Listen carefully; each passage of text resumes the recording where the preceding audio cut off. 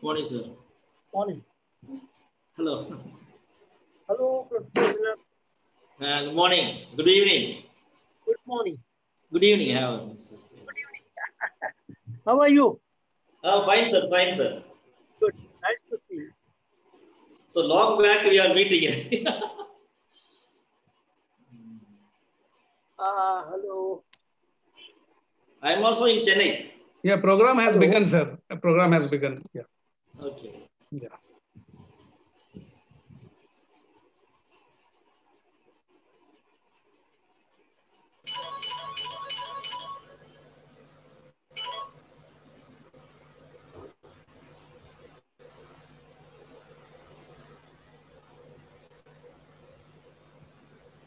Shall I continue further? The audio, it was not. Yeah. One sec. Yeah. One sec. Okay.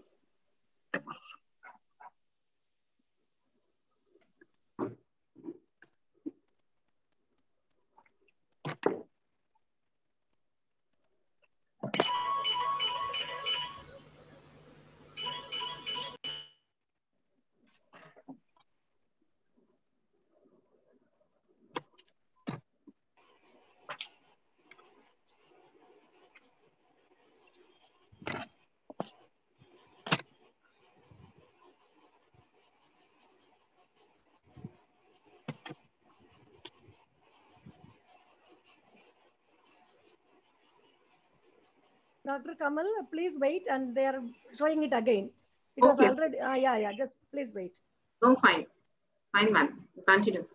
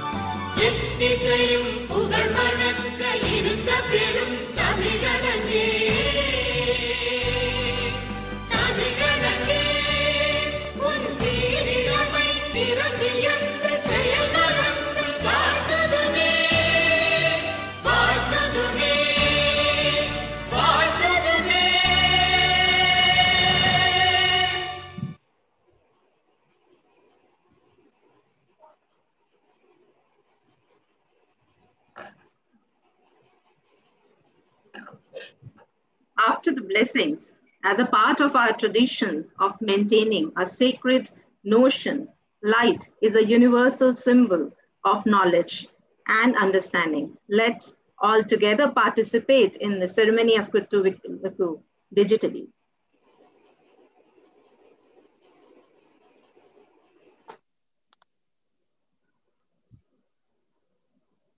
Kalyanam Arogyam Dhanasampadah Shubham Kurutvam Kalyanam Arogyam Dhanasampadah Shatru Buddhi Vinashaya Deepajyotir Namostute Deepajyotir Namostute Shubham Kurutvam Kalyanam Arogyam Dhanasampadah Shubham Kurutvam Kalyanam Arogyam Dhanasampadah. Thank you so much. God created someone who is wise, knows to make sacrifices, and never gets up. An epitome of beauty, wisdom, and care.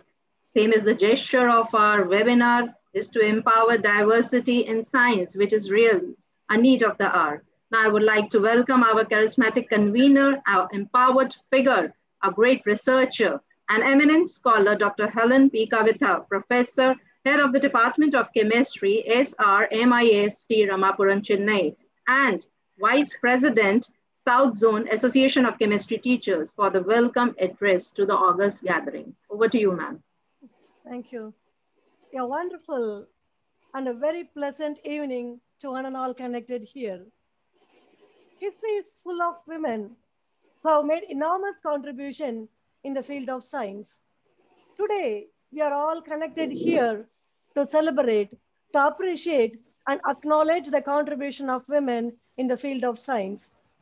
ACIT is very proud to organize this international webinar on women in science. And ACT organized Women in Science program last year, which received a lot of appreciation. And because of this overwhelming response we received in last year, ACT has made this event as a flagship annual event of Association of Chemistry Teachers. As the convener of the program, I am very proud and privileged to welcome all the participants for this international webinar. First and foremost, I welcome our respected Professor Brajesh Pare sir, President of ACT, for this webinar. Under his able leadership, ACT is doing a lot of activities for the benefit of students, scholars, and faculty members. A very warm welcome to you, sir. And it's my honor and privilege to welcome our most respectful Professor D.V. Prabhu sir, an enthusiastic leader and a source of inspiration to all of us. Under his marvelous leadership, ACT is successfully traveling in its glorious path for more than 2 decades, contributing remarkably to chemical sciences and chemistry in particular.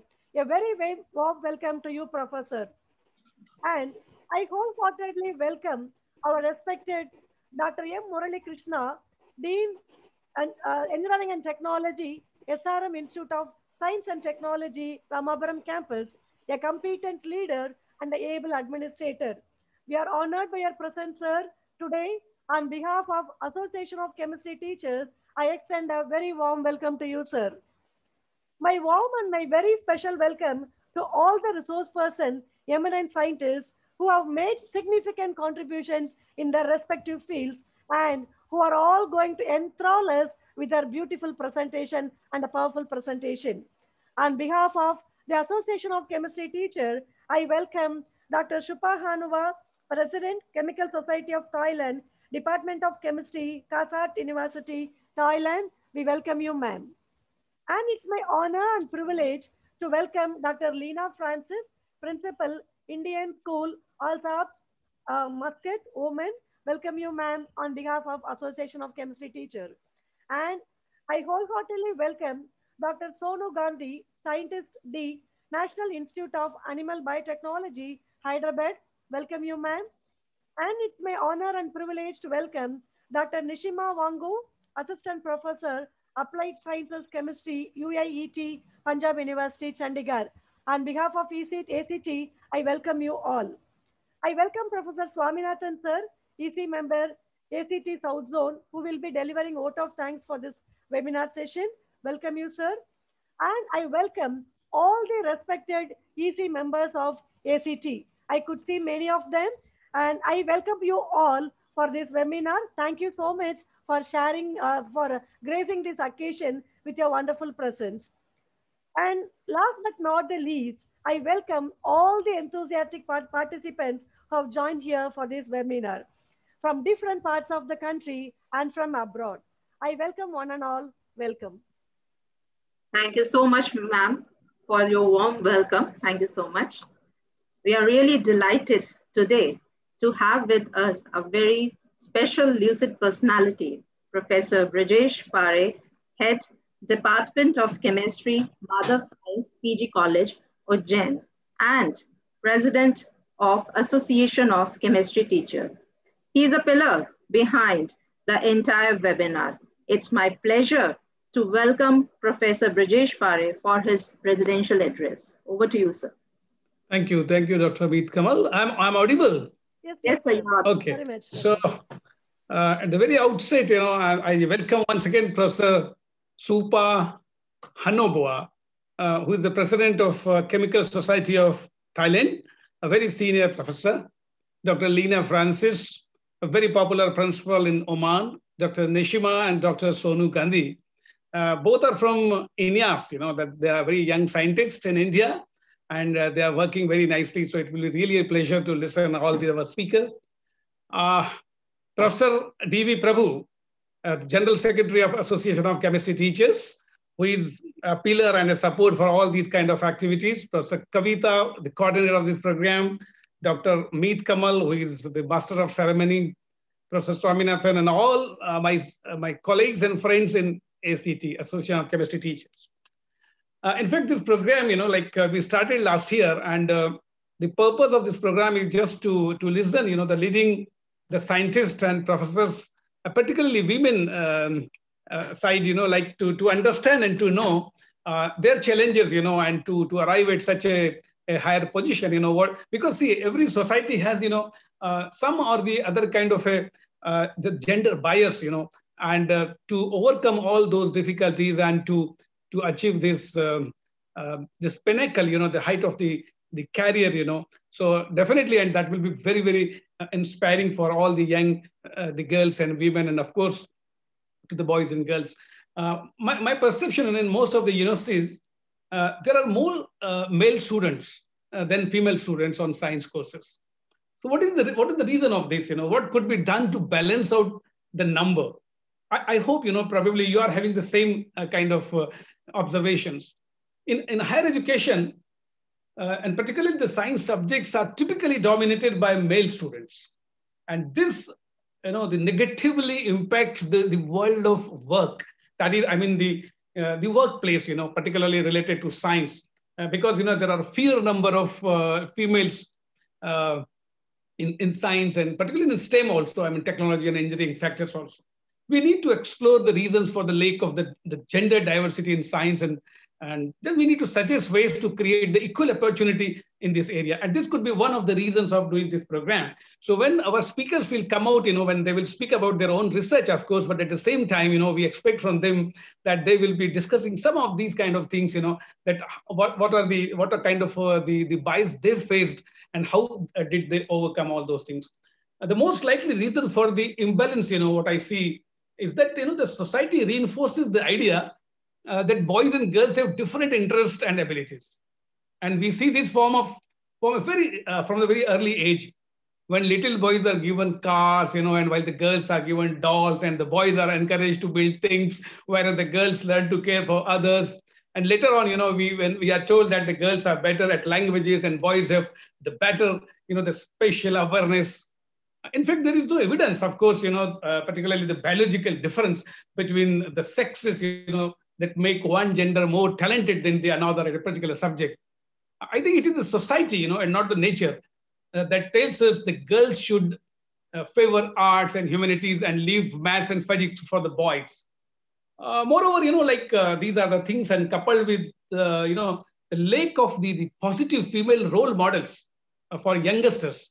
They see doing science, related jobs. But I think, this thing is covering up, and more number of the role models now we have, but still looks, that we need to have more. And there is an unfortunate perception that the scientists are, that they are geeky, have, the poor social skills, or that their work is lonely and detached from the rest of the world. And these are false stereotypes portrayed, by the media. But they mean that the girls do not identify the scientists and see science as an unappealing career path. If girls saw more positive female role models in science, it would give them more confidence and a greater sense of belonging in those subjects. And given these points, I think it is important to tackle this issue right from a child's early education. And by the time the young women are at university, it may probably late, to disprove that the view that the science is not for them. Therefore, for very young children, the gender neutral play needs to be encouraged. That is what I feel.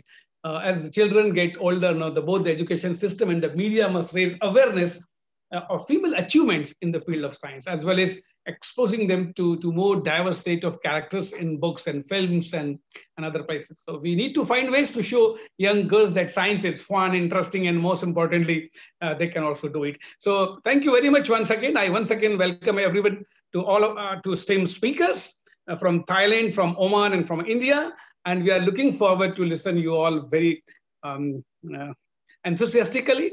So thank you once again, and hopefully some of the speakers definitely will throw some light on some of the issues I raised, that why there is a gender bias and how to overcome it. Thank you very much once again. Thank you. Thank you so much, sir, for your enlightening words. And I would like to say a saying for you that which really fits for you: surround yourself with people who are going to lift you higher. And I think you are the best example for that. Your personality really reflects. Thank you so much, sir. Now, events like this cannot be accomplished without the blessings of our mentors. We are privileged to have with us the eloquent personality, Professor D.V. Prabhu, Journal Secretary, Association of Chemistry Teachers, Wilson College, Mumbai, on this platform. It's a proud moment for me to welcome our Journal Secretary, Professor D.V. Prabhu, sir, to address our August gathering. Over to you, sir.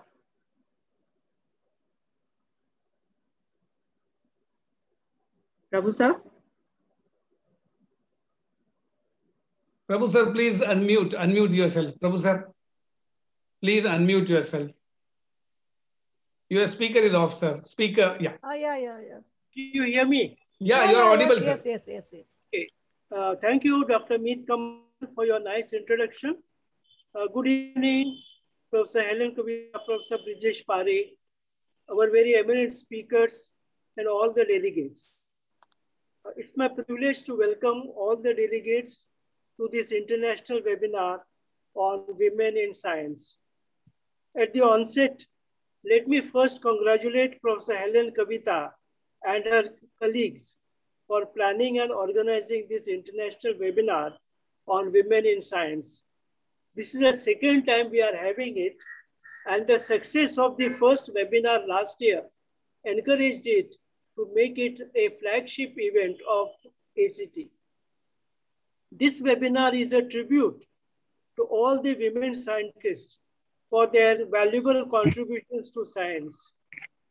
The contributions of women scientists, unfortunately, are not well recognized, and therefore, this webinar assumes great importance and great relevance for all of us. Talking of women scientists and their contributions, Madame Marie Curie is a role model for all of us. You are all aware she won 2 Nobel Prizes. The Nobel Prize in Physics in 1903 for the discovery of radioactivity, whose anniversary we are celebrating this year. And this was shared with her husband, Pierre Curie, and of course, Henry Becquerel. And Madame Curie won the second prize in 1911 for discovery of polonium and radium. And see the wonderful thing, her daughter, Irene Joliot, and her son-in-law, Frederick Joliot, won the Nobel Prize in Chemistry in 1935 for artificial radioactivity. And this is a family which has got 4 Nobel laureates. What a great family. Madame Curie was also the first lady to be given the PhD in Europe and in the world. In 2011, we celebrated the International Year of Chemistry, and we organized several activities which were listed with IUPAC and UNESCO. Talking of the Indian contributions, Yamuna Joshi was the first women doctor of India way back in 1865. And she died very young at the age of 22. Janaki Amal, the very eminent botanist, Iravati Way, whose specialization was and research.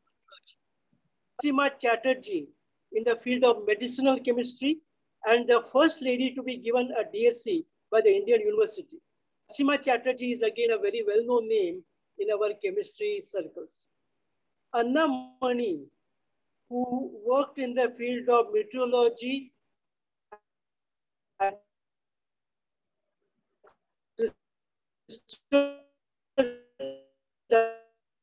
dynamics.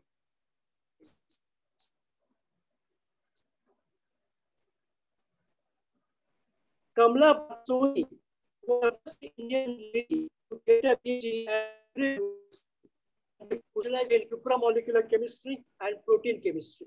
So we have with us certain role models upon which we can build. Association of Chemistry Teachers is very proud to be associated with this event. And I would like to again welcome Dr. Soni Gandhi, Dr. Lina Francis, Dr. Nishima Wanchu, and Dr. Supa Hanobua, who are now the role models for our young scientists. The Association of Chemistry Teachers is a national registered body of chemistry educators and was founded way back in 2000, excellence in chemistry education through its many activities, such as national and international conferences, an annual national convention of chemistry teachers, training workshops for teachers, students, industry chemists, chemistry competitions for school and college students, and a concept test for BSc students. Some of our recent activities are a research convention, workshop for designing quality equation, orientation work for competitive examinations, which are all now our flagship activities. The ACT is actively connected with the Indian national and international chemistry Olympiads, and many of our members are participating in the various stages of the examinations. The association also lends academic support to a peer-reviewed chemistry journal, GP, Globalized Research Journal of Chemistry, which is abstracted and indexed in Chemical Abstracts, CAA, USA. Every year, ACT honors and felicitate the outstanding chemistry teachers of India for their distinguished contributions to chemistry education and research. And I am proud to say that several of these awardees are ladies. So as Professor Brijesh Party rightly said, we have to encourage the participation of girls in science, especially in the physical sciences. And all of us have to think what we should do to encourage this participation. We have a lot of problems, especially in the rural areas, where students, especially girls, are denied education. So let us all think about this problem, as Professor Pare said, and try to do our best. Association of Chemistry Teachers is thinking of many such programs, and we are prompted to take some action very soon. It's a matter of pride for us that we have a large network of members all over India who are actively involved in our activities. And we have several honorary members and patrons, including Professor Sienna Rao, Bharat Ratna. And I would like to wish the webinar great success and record my appreciation of the efforts of Professor Helen Kavita and all members of the South Zone of ACT. I wish the participants fruitful interactions over the next 2 days. And we are very proud that there are very eminent faculty from whom we will learn a lot. Thank you and my best wishes. Thank you. Thank you so much, sir, for your kind words of wisdom. Some people really become the most important members of the society because their professional efforts really affect the fate of the earth, and you are one among them. Thank you so much, sir, for your valuable presence.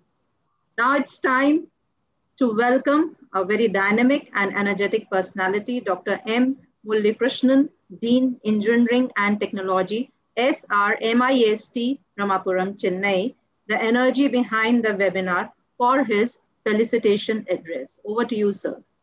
Yeah. Good evening to, am I audible, madam? Yes, Yes, sir. Yes, sir. Yes, sir. Good evening to everybody present here in this online session. Honorable patrons, Professor Brijesh Pare sir, President, Association of Chemistry Teachers, Professor D.V. Prabhu sir, General Secretary, Association of Chemistry Teachers, and our beloved Professor, Head of the Department Chemistry, Dr. Helen P. Kavita Madam, and the eminent speakers for today's program, Dr.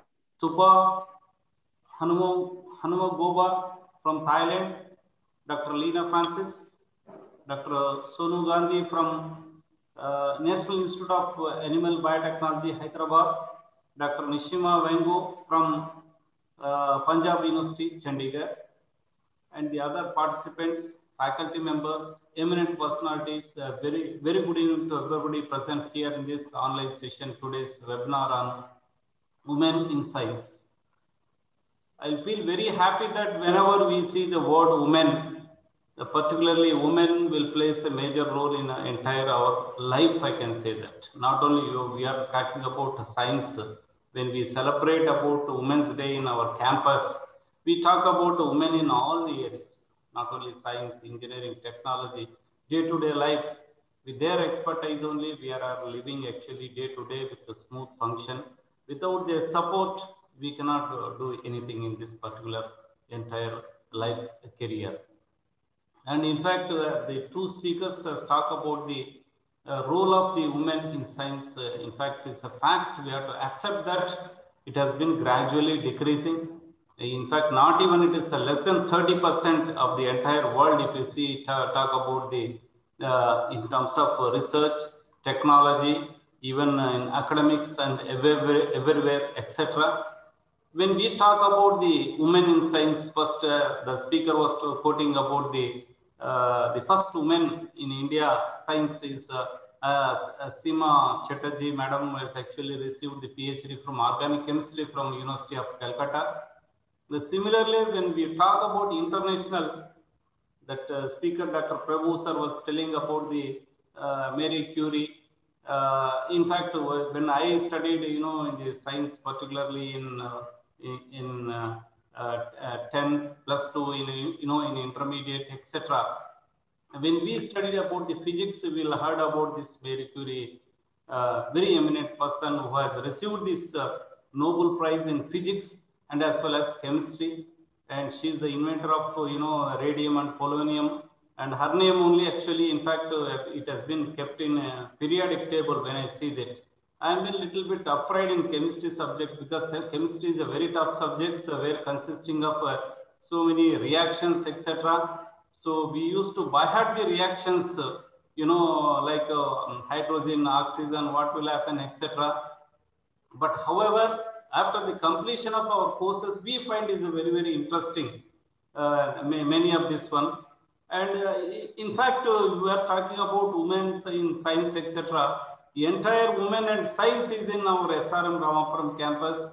I'll say that, the biggest asset for us is Dr. Kavita Madam, who is actually professor and is also research coordinator.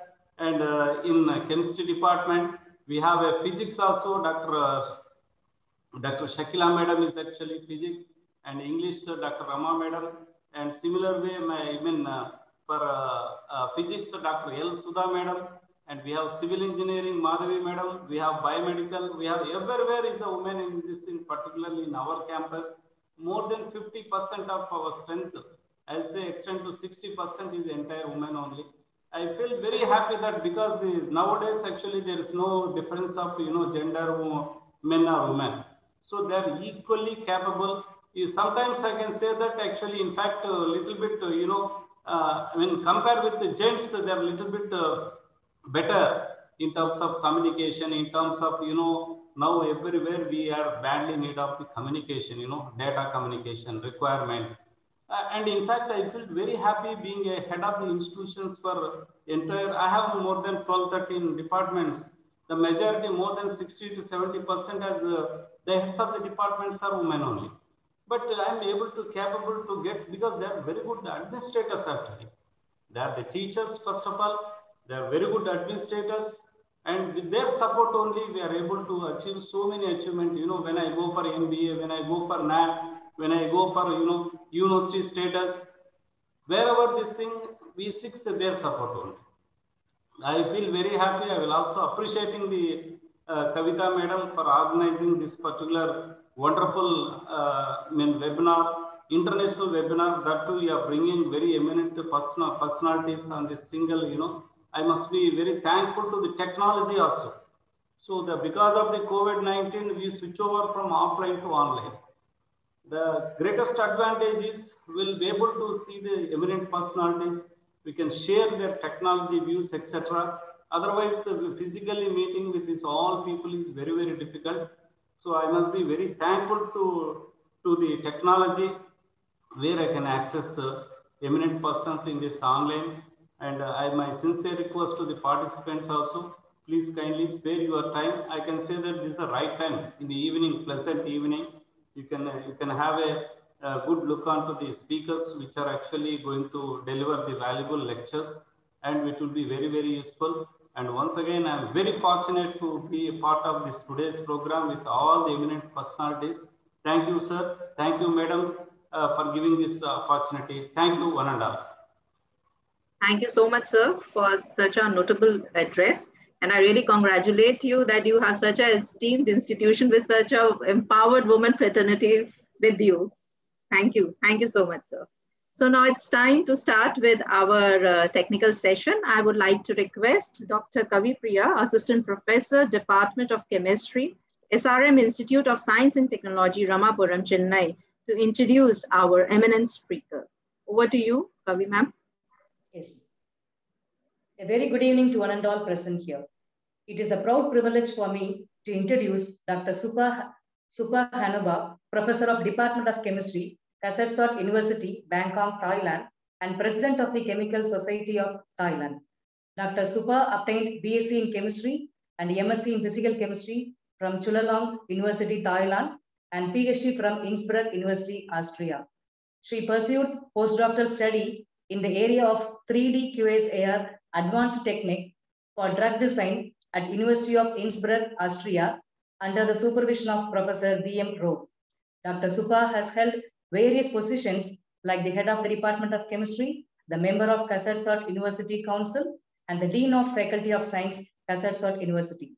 Dr. Supa has obtained various awards and recognitions such as Young Scientist Award in 1997, TWAS Young Scientist Award in Thailand in 2002, L'Oreal for Women in Science in 2006. Her research interest includes computer-aided molecular design, natural products and drug discovery, protein-based drug design, bioinformatics, cheminformatics and data science, conducting polymers, polyaromatic hydrocarbons, and nanomaterials. Dr. Supa has published about 170 papers, 5 book chapters, and 1 United States patent. Once again, on behalf of the Association of Chemistry Teachers and Department of Chemistry, SRM Institute of Science and Technology, I welcome you, ma'am, and request you to take over the session. Please. Thank you very much for your kind introduction. First of all, I would like to share my slide.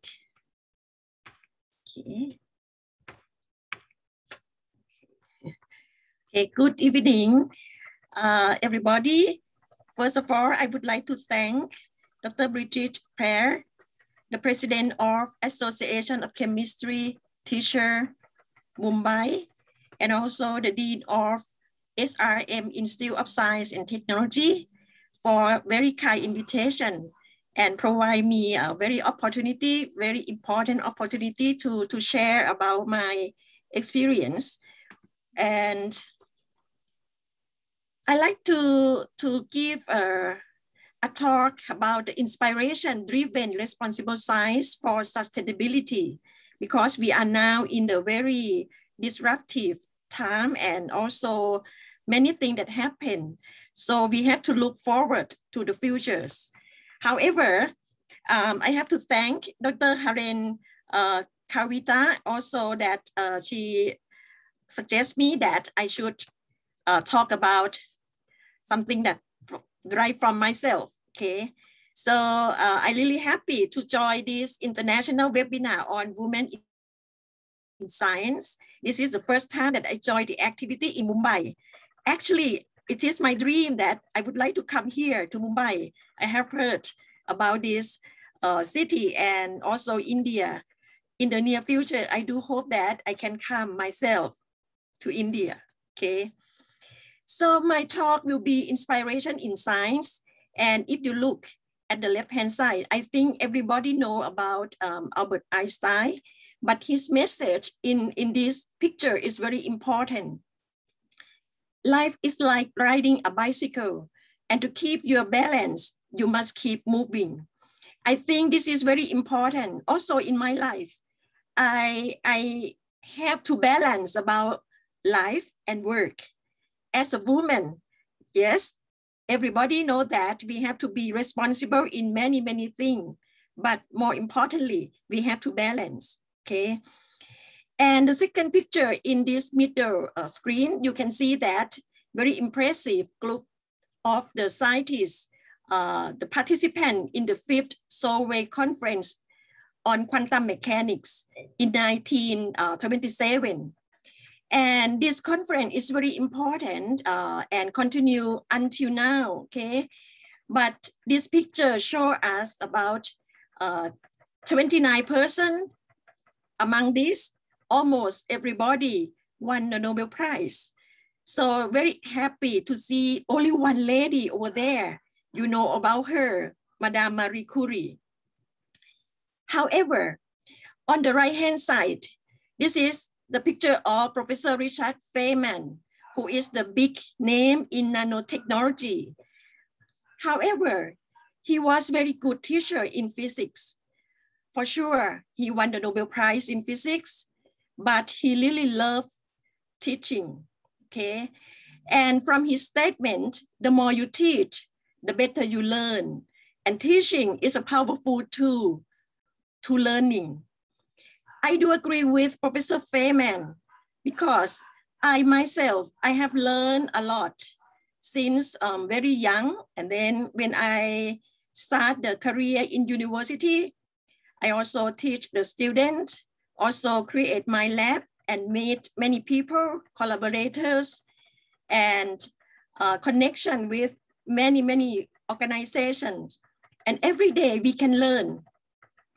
And I think that being a teacher is very important for our young students to inspire them, to make them love science, because science can bring us for a sustainable future, okay? And I like to draw your attention to this picture, which everybody know her, Madame Marie Curie. She was a woman from Poland and moved to Paris. And then she worked in the lab, in laboratory and as the assistant professor. And then he did very breakthrough in science. And in 1903, she won physics Nobel Prize. Okay, but after some years later, she proved the application of radioactive compounds that can kill cancer. And later on, she obtained Nobel Prize in chemistry. I think Madame Marie Curie is our role model as a woman in science. Nobody like her. I mean, nobody can be the woman that obtained twice Nobel Prize, especially in very tough discipline like physics and chemistry. But she did that.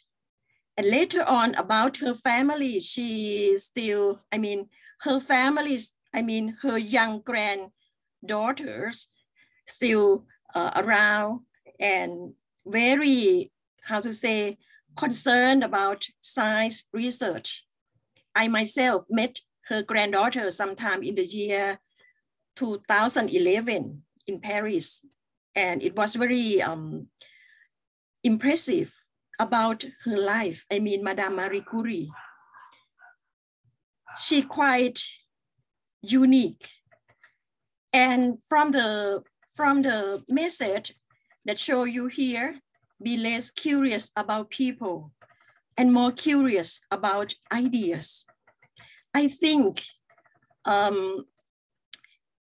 our time right now that we connect people via internet, via social media, and we face every day about the hate speech. And we waste our time about something that probably not so much important. And sometimes we, how to say, do nothing, okay? But for Madame Marie Curie, she hint us about just think about the idea, okay? Think a little bit more deeper in some particular case, and then we can find out the pain, how to find the solution of the pain point. So I think this is the unique of women in science. So I think back since 35 years when I did chemistry senior project. When I gonna to graduate, I have to do some science project in 1986. And I had an advisor, Associate Professor Rasana Achakit, who suggests me to do something that think about the value added waste from salt field. So in Thailand, we have the salt field like this, and you can see that there are some waste solution. So when I got this problem, my advisor did not tell me anything. I have to think everything by myself.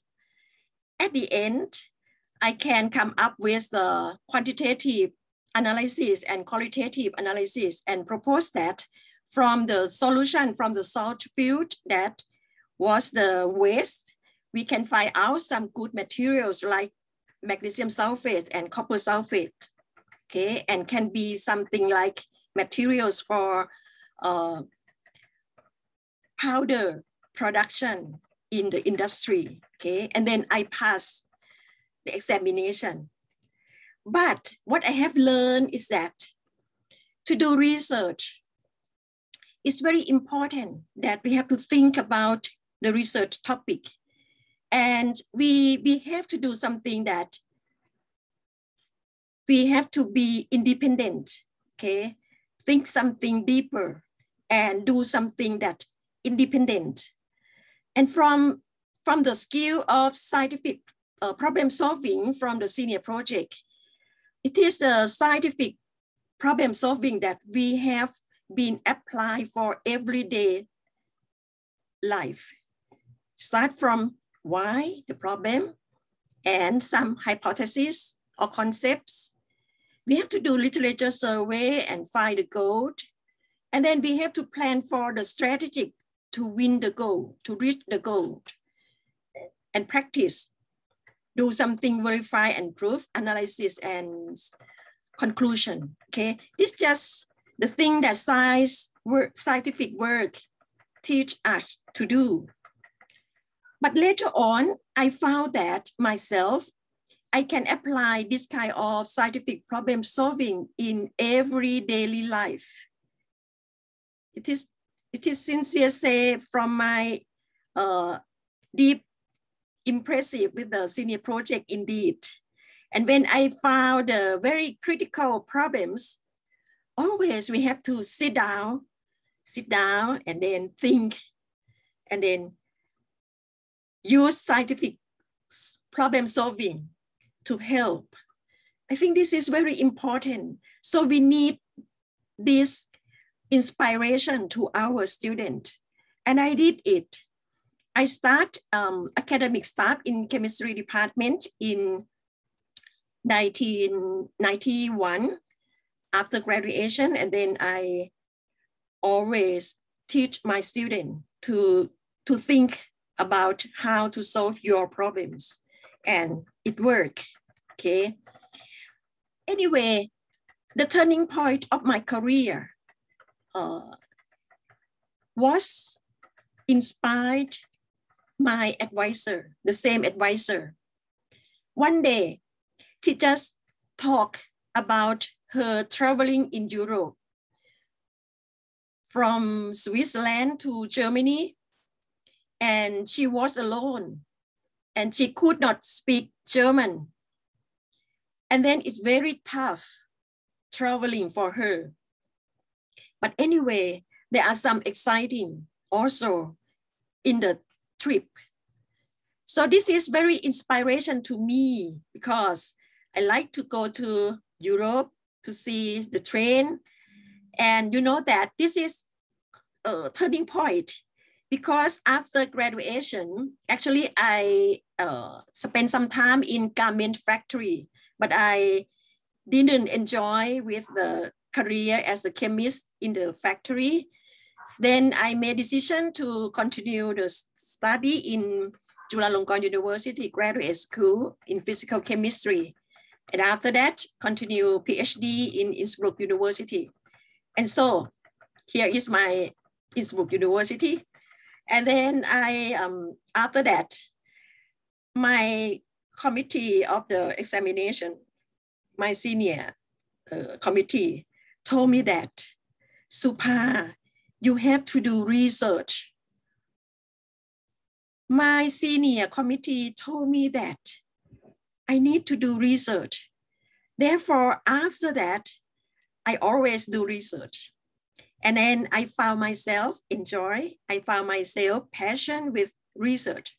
And my research is about computer-aided molecular design, drug discovery research for the very important diseases like anti-HIV, malaria, dengue, cancer, TB, antibiotics, and Alzheimer's.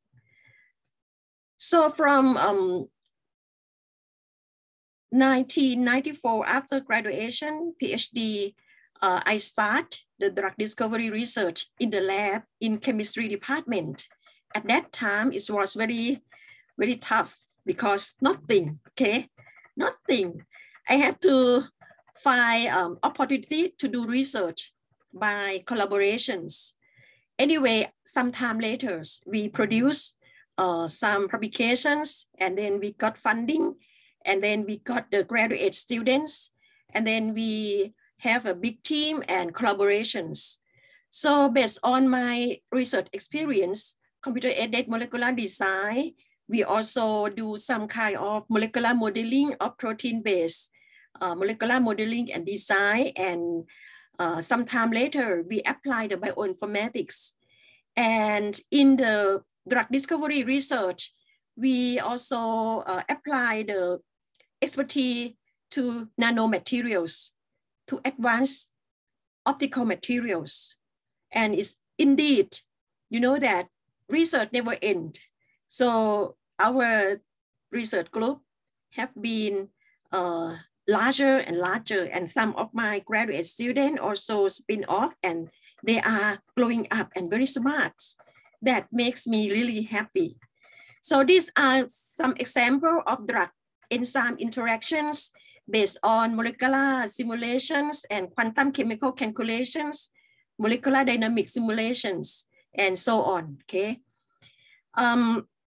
We also connect to the natural products drug discovery research. And right now we try to study the medicinal plant and microorganism based on innovation. I mean that we have to change some classical extraction methodology to be green process, but not perfect now, but we are trying to, okay? And also use some kind of computer technologies, not only molecular modeling, but also bioinformatics, learning machine, and multivariate analysis. And then we connect to omics technologies like genomics, proteomics, and metabolomics, okay?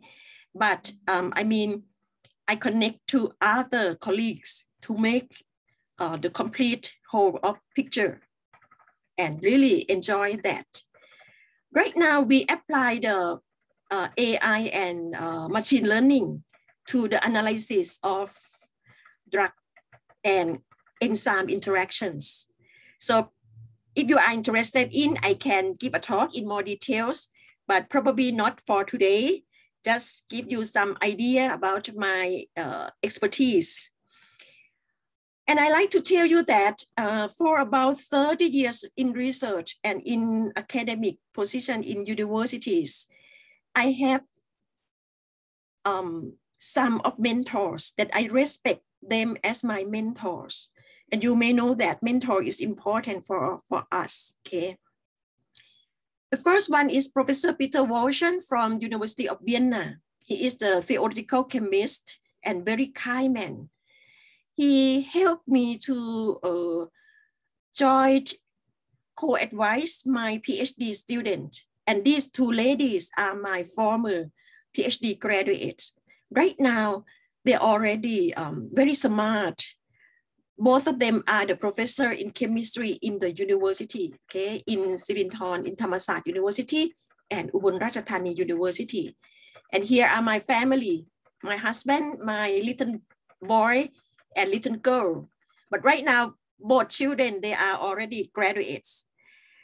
Another mentor is Professor Keti Morokuma, who is very keen on quantum chemistry. And his former professor, his professor is Professor Fukui, who obtained the Nobel laureate in chemistry, okay? So Professor Keti Morokuma was very kind man. He support the young people. He support my student to learn about techniques, very, very deep quantum chemical calculation techniques at the Emory University. And also his former PhD graduates in Japanese. Right now, all of them are professor in Ibaraki University, like Professor Seiji Mori, and some young professor. We all friends. We all know each other, and we help each other to advise the young student. And you can see that these are my students actually, and they are very smart based on the collaboration in research. I do hope that this scientific community is normal. International scientific environment are the same around the world. We have to meet, we have to brainstorming, like today we have the webinar, even we have COVID-19, but we can share our idea and experience. Not only visiting in the conference or meetings, but we also learn some cultures that I really happy, I really impressive with, to learn the people about their thought, their culture, their tradition, and also some kind of good food. And I'm sure that in Mumbai, in India, okay, there are so many delicious food and many of cultures that we can learn from each other. And many of times that I brought the student to the conference, which it was very enjoyable time for me really, to bring the young people like master degree and PhD to Nanjing, to Singapore, to Japan, and some of my students also obtained some awards. I think we are the same. We are proud of them. And every time that our students have been graduated, it makes me very happy because I see the future.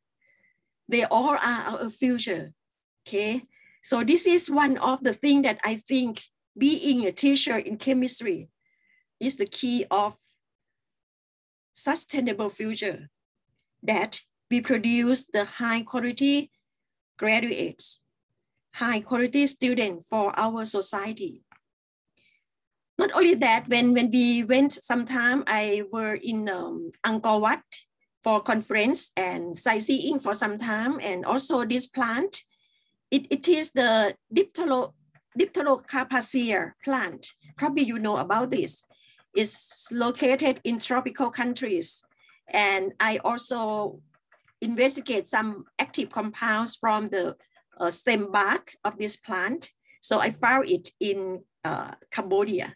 So very nice. And also some sculptures, some construction from ancient people. And I'm sure that in India, you are very rich in cultures and tradition, long history, okay? And here also my group in Department of Chemistry, Kasetsat University, and you can see that most of them are female, okay? Very little that a man study chemistry in Thailand is dominant by women, okay? And sometimes we have a trip to Ayutthaya. Every year we have a trip, but it's a pity 2 years we have no trip due to COVID-19. And these are the Women Inside, L'Oreal Women Inside Laureates meeting. So I'm very happy to be promoted the importance of women in science around the world right now, okay? So I have not much time, but I think I like to talk a little bit about my experience to meet the people who obtain Nobel laureates. Only 3 from Israel that I would like to give you some point.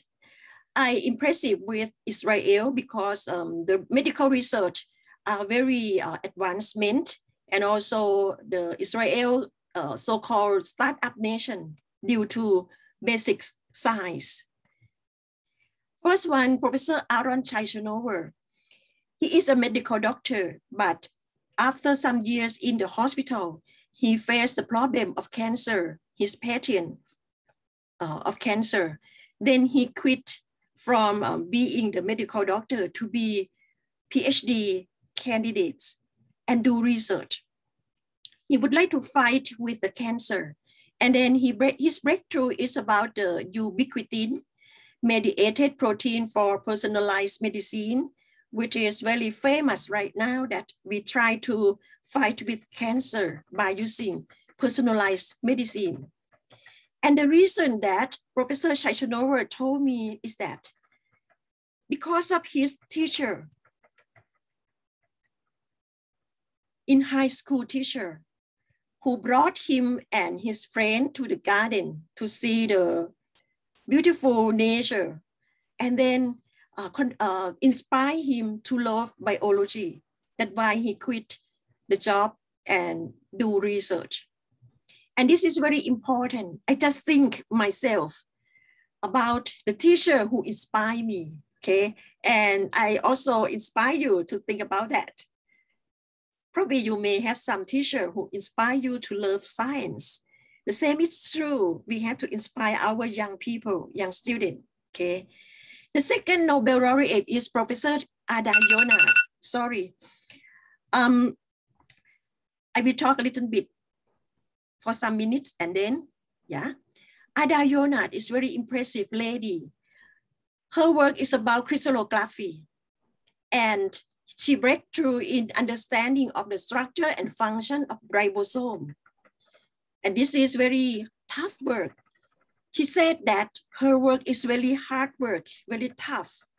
Really, ribosome is very complex structure, but finally she fight with it. She can crystallize it, and then she can understand that.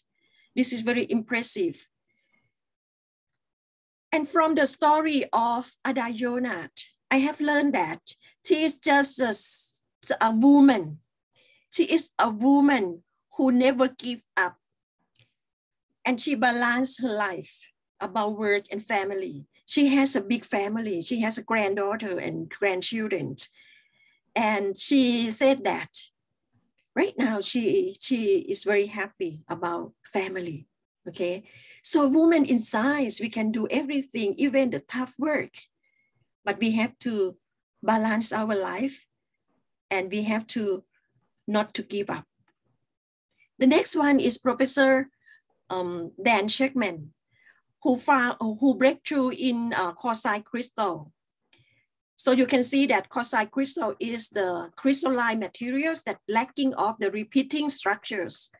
But these materials can bring to some special properties and can be applied to many things in the field of food, health, energy. The most important is that Professor Dan Sheckman taught the course entrepreneurships for 30 years. And he said that his class is full of students. The student would like to follow his lecture, thousands of students, very fantastic. And he spin-off company. And he said, technological entrepreneurship is the key to the world peace and prosperity. This is the title of his lecture at the conference in Bangkok. And then I invite him to give lecture at Kasetsart University. Why should we teach technological entrepreneurship in university, especially as early as possible? Because the students, the young people, they should know about entrepreneurship, should know about innovation. And here are the high school students that follow his lecture. The student of about 500 to 600 students, and they are in English. In Thailand, we are not used to English, but the high school student right now, they are really very smart. Okay, so we look in the future, next 30 years, the population will reach 10,000 people, crisis in water, climate, food production, emerging disease, and good health. So it's time for our responsibility to take care of the environment by use the responsible science. So you may know about the SDG, okay? But the most important is that next year will be the International Year of Basic Science for Sustainable Development, because we cannot reach SDG without basic science, and chemistry is that. So I think we need to inspire our people, our students, to love science, to love chemistry, and to know about the pain point, 17 pain point in SDG cycle like this.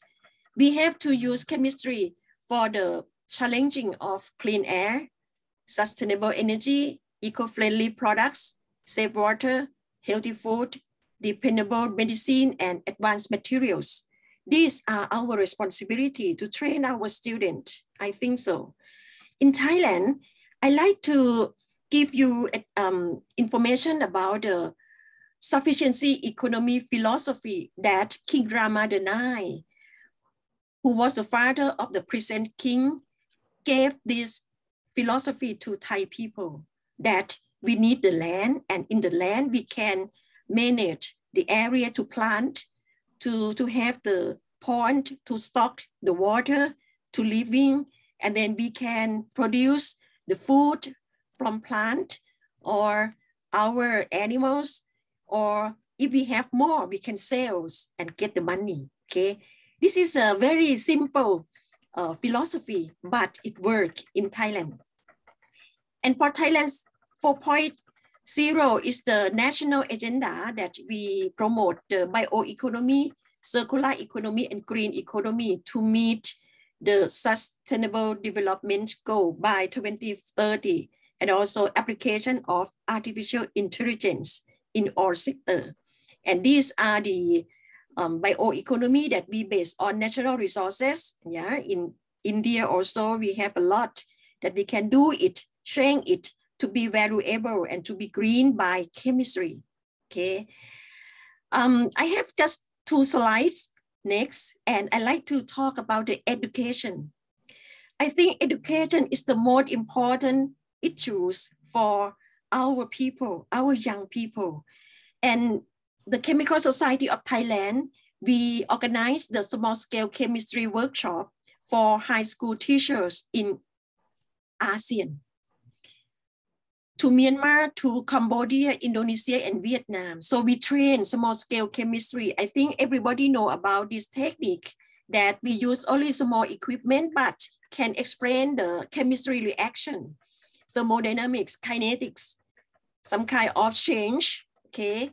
And then we train the group of the high school teacher, about 100 of teachers each countries. And we provide a small scale chemistry box, and then the teacher can practice by themselves, and then they can brought this equipment to teach their student. Very enjoyable. And this one, we just went to Vietnam, okay, but last year and this year we cannot go in ASEAN due to COVID, sorry for that, but we train the high school teacher by webinars, also work, okay? So lifelong learning for sustainable future is very important. And then we know that the more we learn, the more we earn, okay? And 10 skills for futures that we have to practice and we have to teach to train our young people.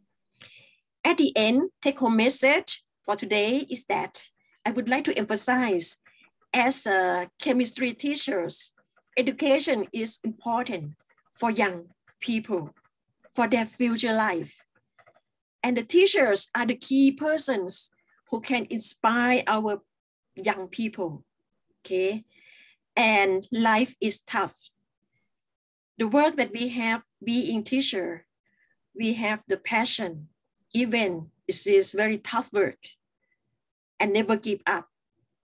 Some pain points around us can bring to research, and some innovation can happen to solve our problems. So I like to thank you all for your kind attention and hope to see you next time. Thank you very much. Thank you, ma'am.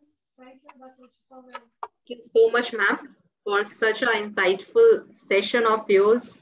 It was really great to know about your exciting journey from graduate to your research, and the way you told to develop the research-oriented attitude. That was really great. Thank you so much, ma'am. Thank you. ขอบคุณค่ะ So now it's time to move towards to listen to our next speaker of today. I would now like to request Dr. P. Arati, Assistant Professor, Department of Chemistry, SRMIST, Ramapuram, Chennai, to please introduce our eminent resource person. Thank you, ma'am. A pleasant evening to one and all gathered here. I'm very grateful to introduce our today's guest, Dr. Sonu Gandhi, ma'am.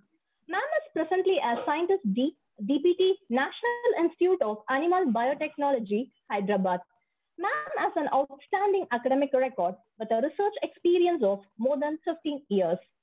Ma'am, she pursued postdoctoral research fellow from 2010 to 2014, Italy, and visiting scientist from 2014 to 2015, Department of Material Science and Engineering, University of Washington, USA, assistant professor from 2015 to 2018, Amity University, Noida. At present, ma'am is a scientist at the National Institute of Animal Biotechnology, Hyderabad. She has held the position of member of Indian National Young Academy of Sciences, Young Associative of Indian Academy of Sciences, Executive Council member of Biosensor Society of India, member of American Chemical Society, and member of Royal Society of Chemistry, USA, and lifetime member of World Research Council, associate board member of the Open Nanomedicine Journal, and member of Indian Association of Nanoscience and Nanotechnology. Ma'am has many awards to her name from 2007 to 2021. Award of Senior Research Fellowship from CSIR in 2007. Best Young Investigator Award at IIT Varanasi in 2017. DPT Biocare Women Scientist Award in 2016. And CERN ECR Early Career Award 2016. And Distinguished Speaker Award in 2018. Ma'am is elected as a Young Associate of Indian Academy of Sciences, Bangalore, elected as a member of Indian National Young Academy of Sciences in 2021. Ma'am has received the said Women Excellence Award. Ma'am has published more than 45 research papers in international journals with high impact and 9 patents. Total impact factor 243 and citation 1161, H-index 20 and I-10 index 27. Ma'am has received various funded projects, SER ECR, approved cost of 35 lakhs, DPT BioCat, DST INSA, Young Scientist, and SER EDFA, approved cost of 56 lakhs, DPT EMR, and SER WEA, and SER CRG. We are very much delighted to have such eminent personality, Dr. Sonu Gandhi ma'am, for this wonderful knowledge sharing program. Welcome you, ma'am.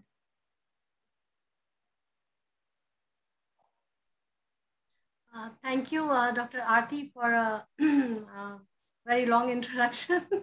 Thank you so much. So I think you can hear me. Yes, ma'am. Yes, ma'am. Yeah. So as Professor Supa introduced about the role of women in science and relate it with the Nobel laureates also. So yeah, the life of a woman in science is very difficult and full of challenges in everyday life, everyday scenario. But we have to take this challenge up and move on with all these challenges and yes, with a smile always. So with this, I will share the work which we are doing in the lab. It's a part of the research work that I will share it today. The main focus of the today's talk is to give benefit to the students who are listening here. And if there is any opportunity or interest to any student, then they are always welcome to join the lab for the research. So my talk will be on the point of care diagnostics, which can be used as the platform for rapid detection of diseases.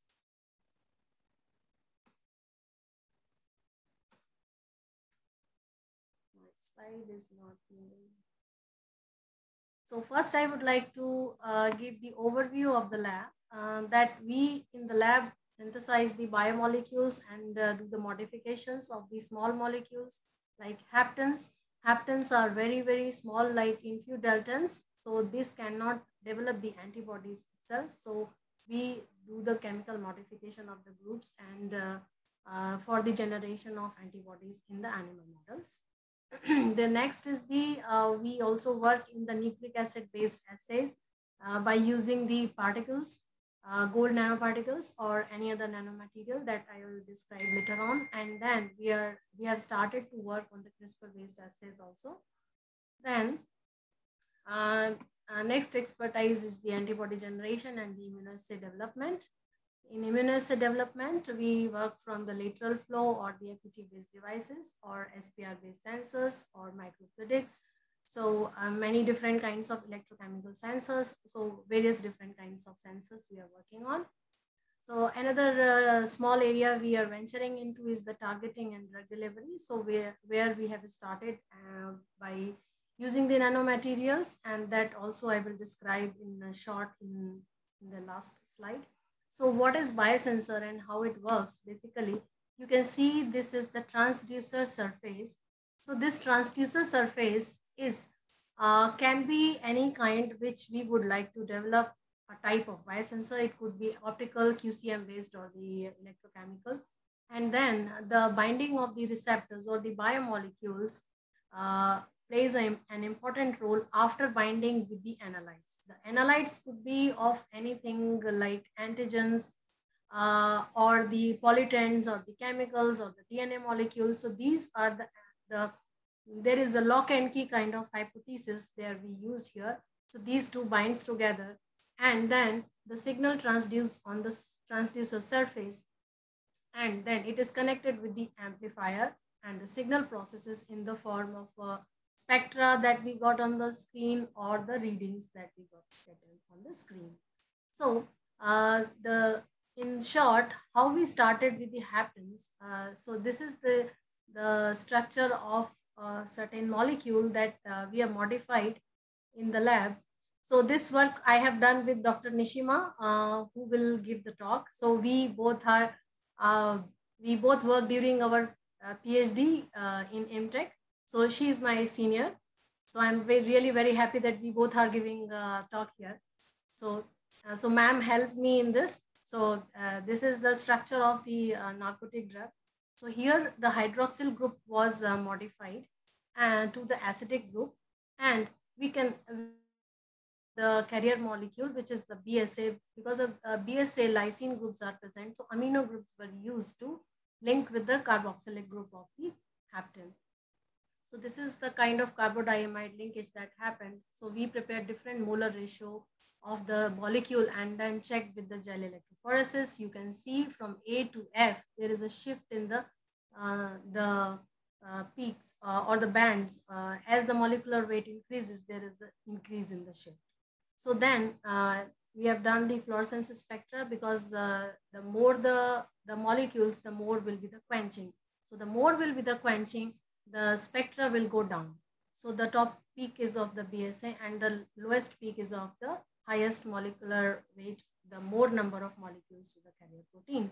The same we characterized with the Maldi's mass spectroscopy to know the number of molecules. Then we used this molecule to raise the antibody in rabbit, collected the blood, purified the antibodies, and we developed the assays by using these antibodies.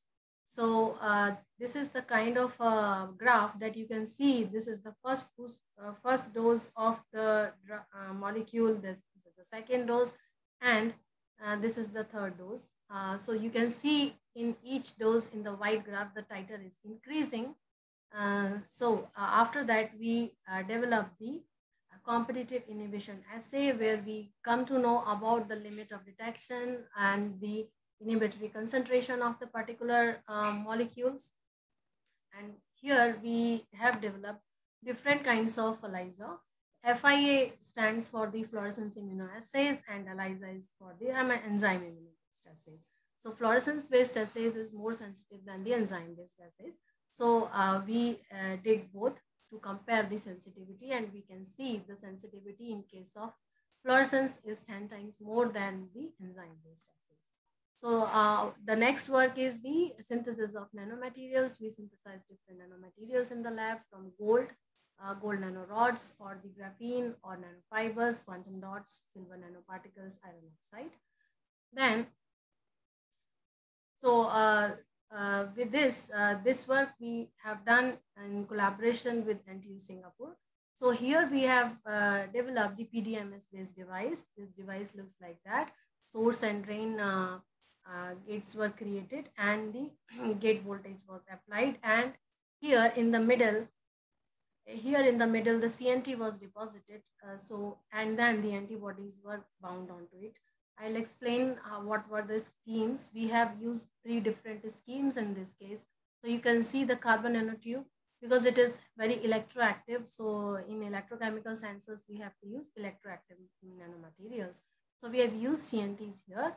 And in the first instance, what we have done, we have used we have used the antibodies, and later we flowed it with the different concentration of antigen, but we did not find much changes, because the distance between the antibodies from the surface was more as compared to the antigen. So we reversed the approach. In this case, we use the conjugate on the CNTs in the B scheme, and then we use the antibodies. Further, to enhance the sensitivity of the assay, we use the gold nanoparticles labeled antibodies. And here, what we have done, the characterization before processing of it, that we have used the PDMS device, and CNTs were transfer printed onto it, and then the BSA molecule was applied, and then we looked at if there is any change in the height in the AFM. Then after this, we have done the fluorescence and the CD spectroscopy of the different concentration of the CNTs versus the BSA. And some in silico studies were also done to observe whether there is any change in the conformation of the CNT before and after binding with the carboxylated or the native, which is pristine CNTs with BSA or without BSA. So this is the normal few steps how we transfer printed. So on both pads, PDMS surface, we put the CNTs and transfer printed, and then the source drain gates were created, and this is how the device will look like. And these are the approaches which I told you. First is antibodies, then we change the parameters and the gold labeled antibodies. With this, we were able to achieve around 100 femtograms per ml of the sensitivity. Then what we have done, we have also used the IgY based antibodies, because as compared to IgG antibodies, IgY antibodies are easy to isolate and it is non-invasive. We have to just give the injections to the chicken, and then we can collect the eggs and collect the antibodies from the egg yolk. And the antibodies, IgY antibodies, are more stable than the IgG antibodies due to the presence of extra CH2 domain in it. So with this, we have developed the LFA, lateral flow based assay, for the detection of this morphine. And we have done a few characterization where the antibodies were labeled with the gold nanoparticles. So we have done some UV and TAM based characterization, and the limit of detection in this case was around 10 nanograms per ml. Later on, we have done the phage display based library also, where we have what we have done in this phage display of bacteriophages were used, and the libraries on the surface of phages, there is the expression of the proteins, which is single chain fragment variable proteins, which is not a complete IgY, IgG structure, which is like heavy and light chain. So in this, only variable heavy and variable light chains are connected together. So that is another non-invasive process if there is someone wants to escape the animal model studies. So what we have done, we have amplified the phages, and the screening and sequencing of the bound phages with the molecule of interest was done. And we have done the several rounds of panning and selected the clones out of it, which were above certain range. And after that, we have done the gel and the sequencing of that. And then from that, we have selected 2 clones. And the clones were again labeled with the particles and characterized by the transmission electron microscope. This is before and after conjugation. And you can see there is a shift in the UV spectra and the DLSS spectra, and the LFA based assay were developed for that. The limit of detection was more or less similar. The beauty of this assay is that as compared to the polyclonal antibodies, these single chain fragment SCFV antibodies recognize the drugs with more specifically. You can see in this case, it is recognizing only 2 drugs, monoacetylmorphine and morphine, not the heroin and codeine, because it is a clone. And the polyclonal antibodies were recognizing all the 4 closely related structures with the same specificity. So this also can be optimized by this using the SCFPs. Then we have developed the FAT-based sensor, which is the field effect transistors.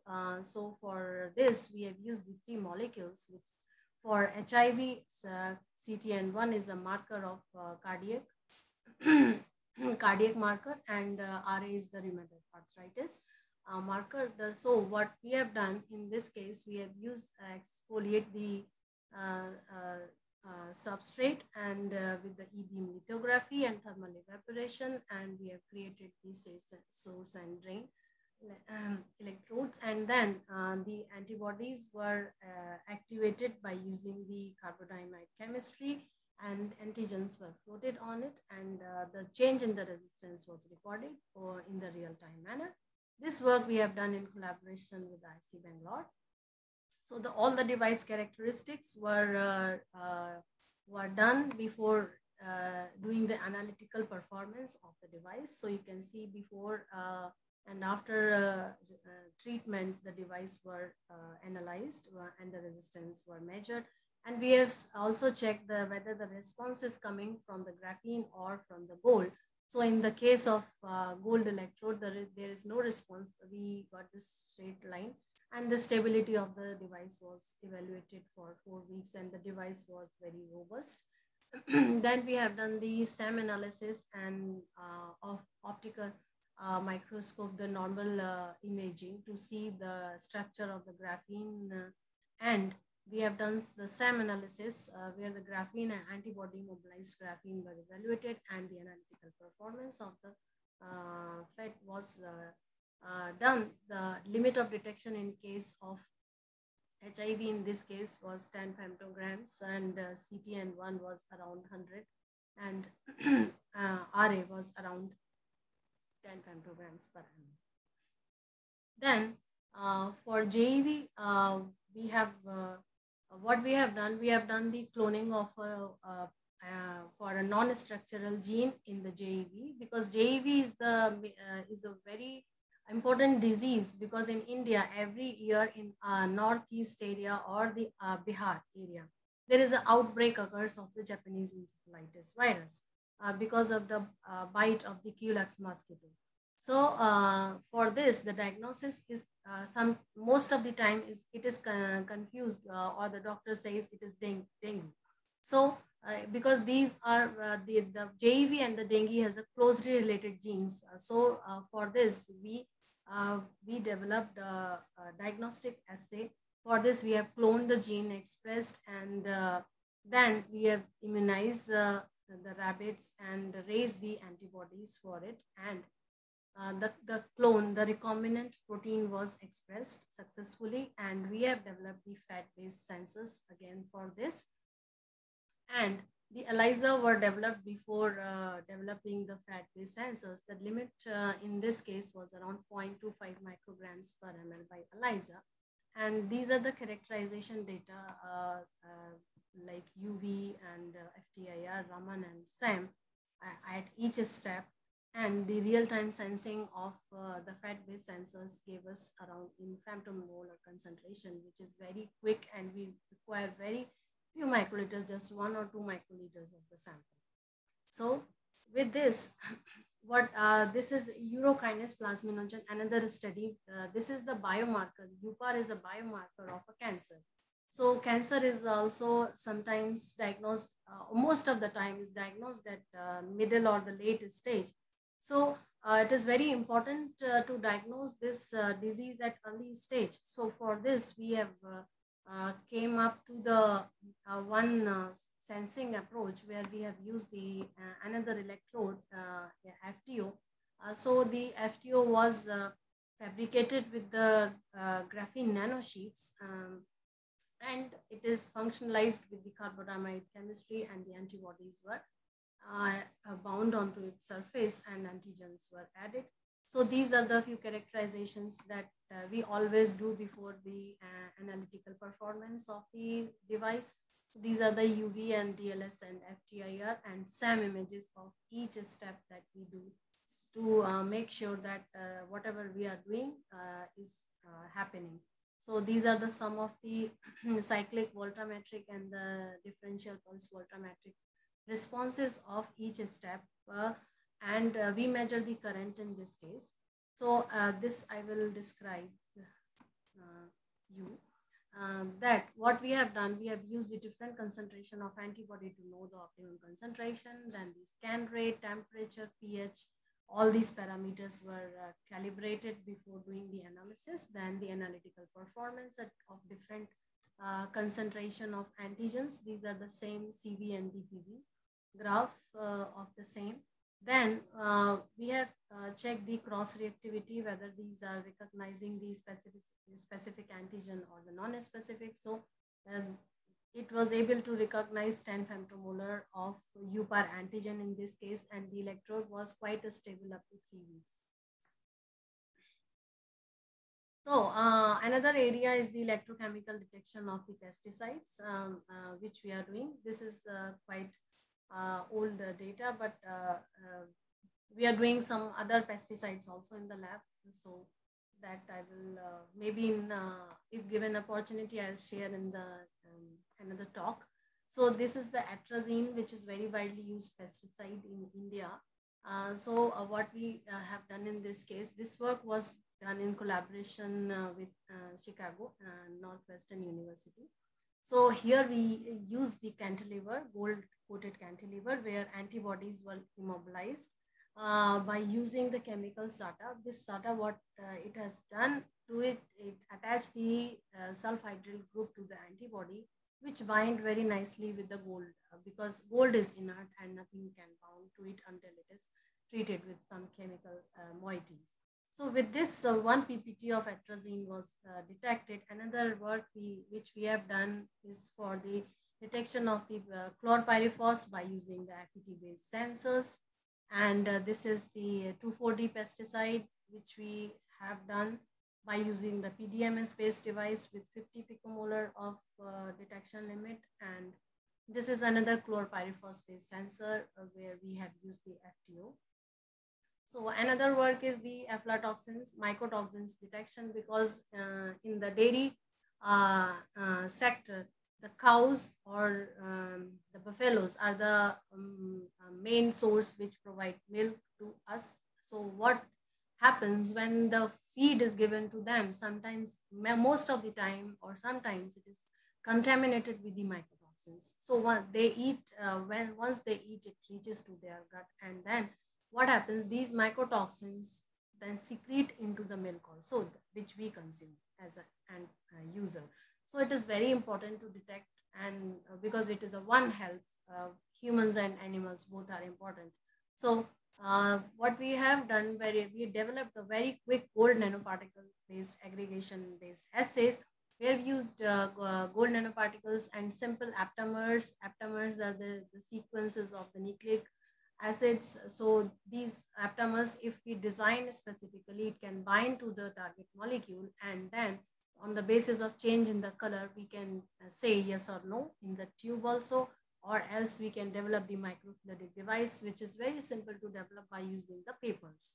So what we have done, we have used the salt in this case. So once the aptamer bound onto the gold surface by physiosorption, then when we add the salt, there is no aggregation occurs. Once we add the specific molecule to it, it displays, and these specific aptamers bind to the specific molecules, and hence due to the presence of salt, there is aggregation or change in the color, which is blue, happened. So we can say yes, the molecule is there.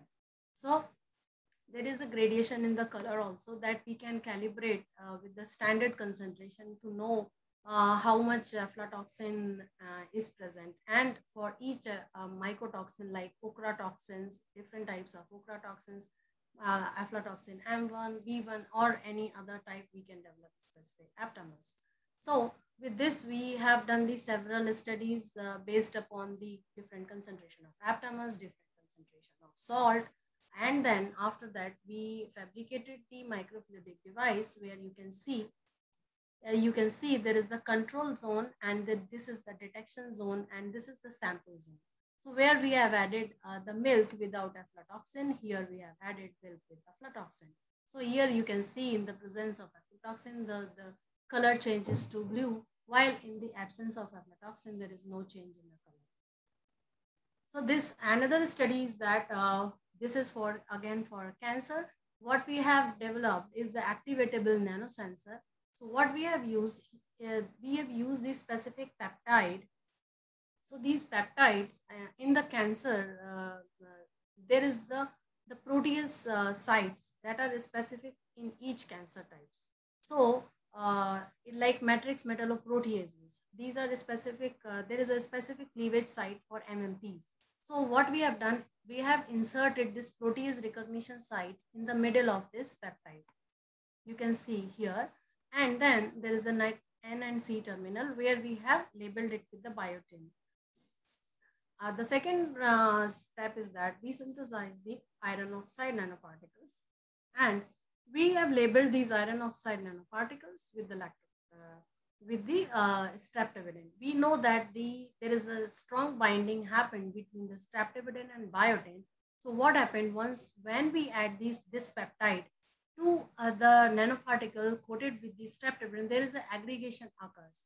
And the instrument, which is known as the MPS, magnetic particle spectrometer. So when we see with the naked eye or with the instrument, the signal intensity goes down due to aggregation. Once we add these cells expressing the proteases, MMP or the gastric cancer or any breast cancer types. So due to the cleavage of this peptide in the middle, because the protease recognition site is there is the dispersion of the molecules. So then, because of this, the MPS signal goes up. So this is the very quick test to diagnose whether the which protease type is there, whether the cancer is markers are overexpressing or not. So this is the one kind of study we have done. Then this is another study for brain cancer. The particles, iron oxide particles, were synthesized and labeled with the lactoferrin. We know that there is a lactoferrin transferrin receptors present in the brain. So otherwise it is very difficult to cross the blood-brain barrier. And these transferrin receptors bind very specifically with the lactoferrin. So these lactoferrins were labeled onto the iron oxide particles, and all the characterization, stability, and the signal intensity were analyzed over the period of 1 month. And after that, some in vitro imaging was done by using the cell lines, C6 cell lines, and you can see in the lactoferrin coated particles there was more uptake as compared to the control or the only particles. So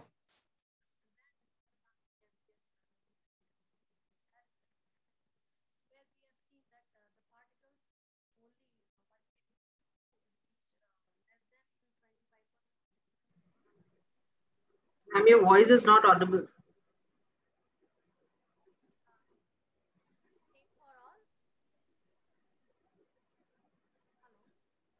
Yes, it's very low.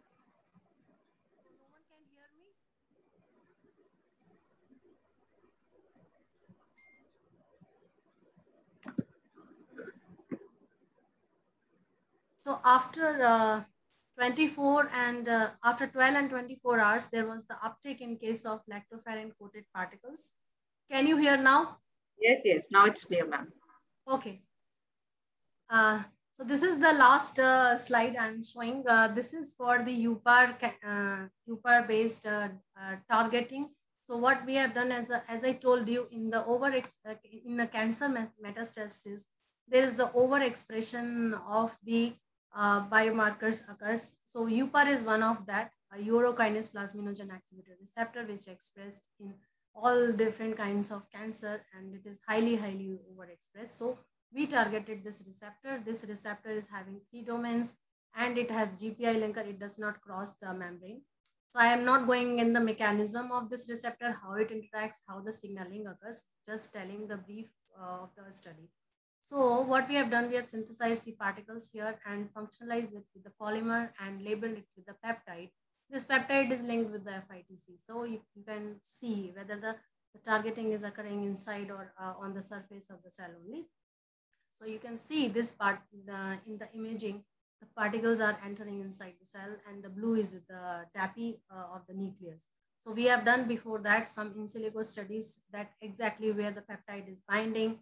There are 2 peptides responsible for this. One is GFD, another is SMB. So we designed the sequences and labeled it, and then checked with the in silico. Then we have done some characterization of the peptides.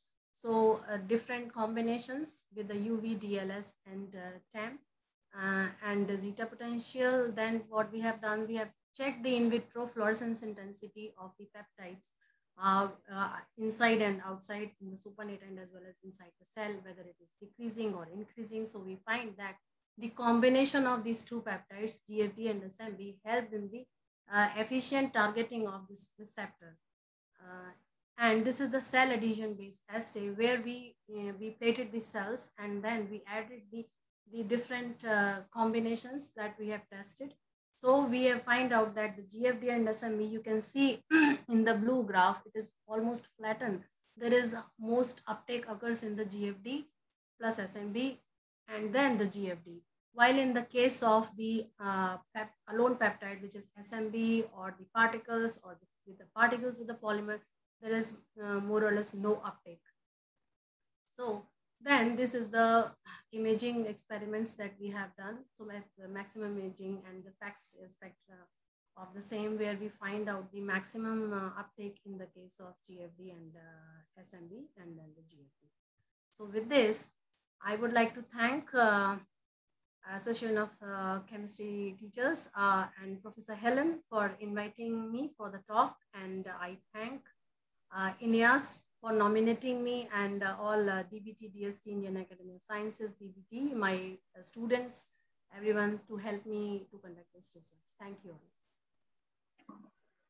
Thank you so much, ma'am, for giving such a elaborative, beautiful representation of the role of nanoparticles, how we can use the biosensors, their fabrication part, and the principle of biosensors. You really made the session very interesting. Even I'm very keen to learn now about biosensors, how to apply them. So thank you so much for giving such a wide preview of how we can detect certain very contagious diseases with the help of biosensors. And even that was very important, the role of aflatoxin detection that you told in milk. That is very much needed. And I think the entire mankind should have such type of knowledge. Thank you so much, ma'am. Thank you, ma'am. Thank you. So now it's time to introduce our next resource person. So before that, I should say that teachers can change lives with the right mix of chalk and challenges.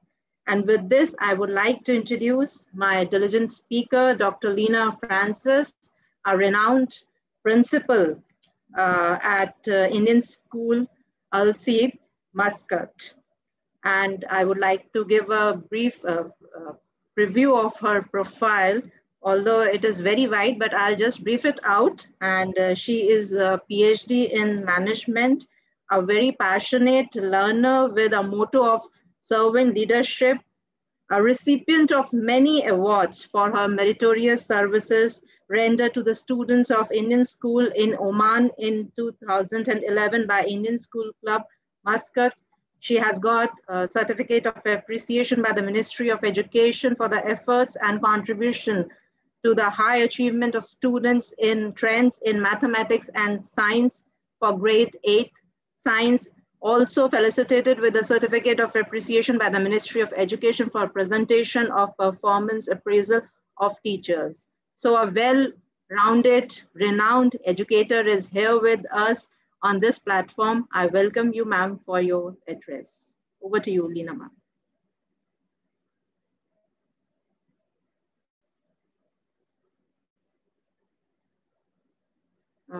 Dr. Lena, can you hear me? Lena, ma'am? Yes. Am I audible? Yeah. Please go ahead. All right. Thank you very much for that very, very motivating words. Today is Guru Paurnami. It's a day which should be dedicated for the teachers. So I would like to dedicate this presentation to my mom. She was and she is a teacher always. And my father and all my dedicated teachers who have made me in this platform and the ones with whom I am working. A very, very happy evening to you all. I would like to thank my gratitude to be expressing to Professor Bridges, President ACT, and Professor D.V. Prabhu, General Secretary of ACT, and then SRM University, the officials, and for this unique opportunity to throw some light on the successful women in science. Last presentation, you've been hearing about the complex atomic structure and the processes of chemistry. And I am going to take up the storytelling mode. I hope all of you will enjoy this. In 2021, the science world is commemorating 125 years of one of the most well-known accidental discoveries in physics and chemistry. On an overcast day in March 1896, French physicist Henri Becquerel opened a drawer and discovered spontaneous radiations. But it was Madame Curie, the mother of modern physics, a pioneering researcher on radioactivity, who discovered two new elements, that is namely polonium and radium, and whose revolutionary findings about the atom had widespread applications throughout the 20th century, especially in the field of medicine, a savior from the deadly disease cancer. On the screen, you can see radium, then the pitblende ore, Madame Curie, and then, of course, polonium.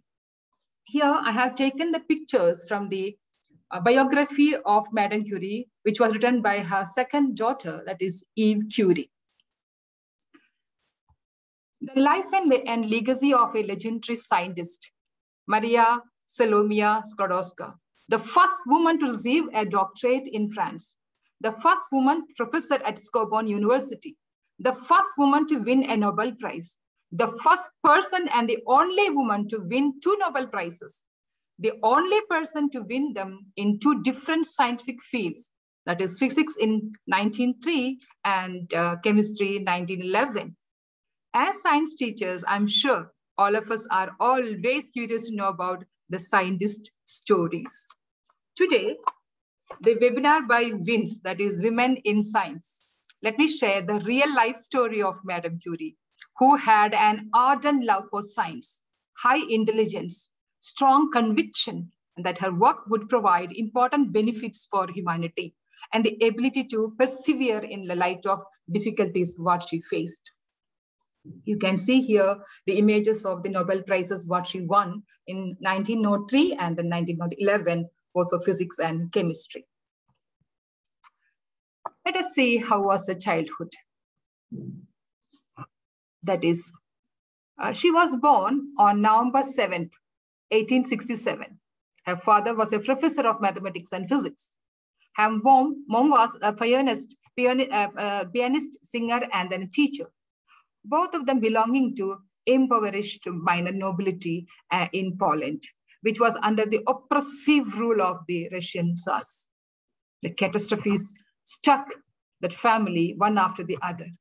Mania had a very sad childhood days as her elder sister Sophie died of typhus, and her mom succumbed to tuberculosis after a long illness. When little Mania was just 11 years, she lost her mom. Her father was demoted and his salary was reduced since he was not servile enough towards the Russian bosses.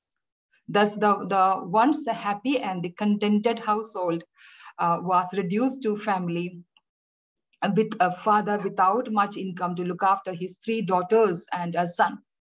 Despite these hardships, Mania finished her secondary education with gold medal, emulating her siblings, Joseph and Bronia. All the children were too good in studies.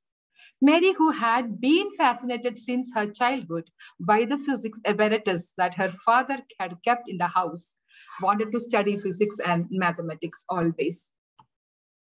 You can see here little Mary and then Bronia. Unfortunately, at that time, the Polish university did not admit girls, and then the only option available to those who wanted to study was to go to other places like Europe, principally in Paris. As Bronia and Mania could not find as much needed financial support, Mania hit upon a brilliant idea that was an act of supreme sacrifice, I should say. She would take up the job of the governess, and Bronia would go to Paris and enroll herself in the medical school and would receive support from her father and Mania. When Bronia finishes her studies and starts practicing, and she will support Mania in Paris. This was a plan. Long 7 years, Maria, she had lots of pet names, in fact. Mania worked as a governess, had been away from studies, though she had gamely tried to keep in touch with the mathematics and science. Luckily, she also got opportunities for working in a makeshift laboratory, which rekindled her desire, and she left for Paris in late 1891 and enrolled in Sorbonne University as Mary Skłodowska by receiving the invitation of her sister, Dr. Bronia. By that time, she became already a doctor. So I'm trying to depict here the various roles of various phases what Madame Curie gone through. As a student, with a single-minded devotion, she pursued her studies while leading a very difficult life on 40 rubles a month. She graduated in physics, topping her class, and returned to Poland. But she was awarded the Alexandrovich Scholarship, which allowed her to go back to Sorbonne, and then in 1894, she took second honors in mathematics. This is the university where she was studying. Next. As a wife. Most important event during her second stay in Paris was her meeting with Pierre Curie. Attracted to his young lady who matched with his devotion to science, Pierre fell in love with Mary. But she took her own time in reciprocating it, as that would involve not returning to Poland after her studies, as she had planned and promised to herself. She had an ardent love towards her native place, that is Poland. She always wanted to go and settle there.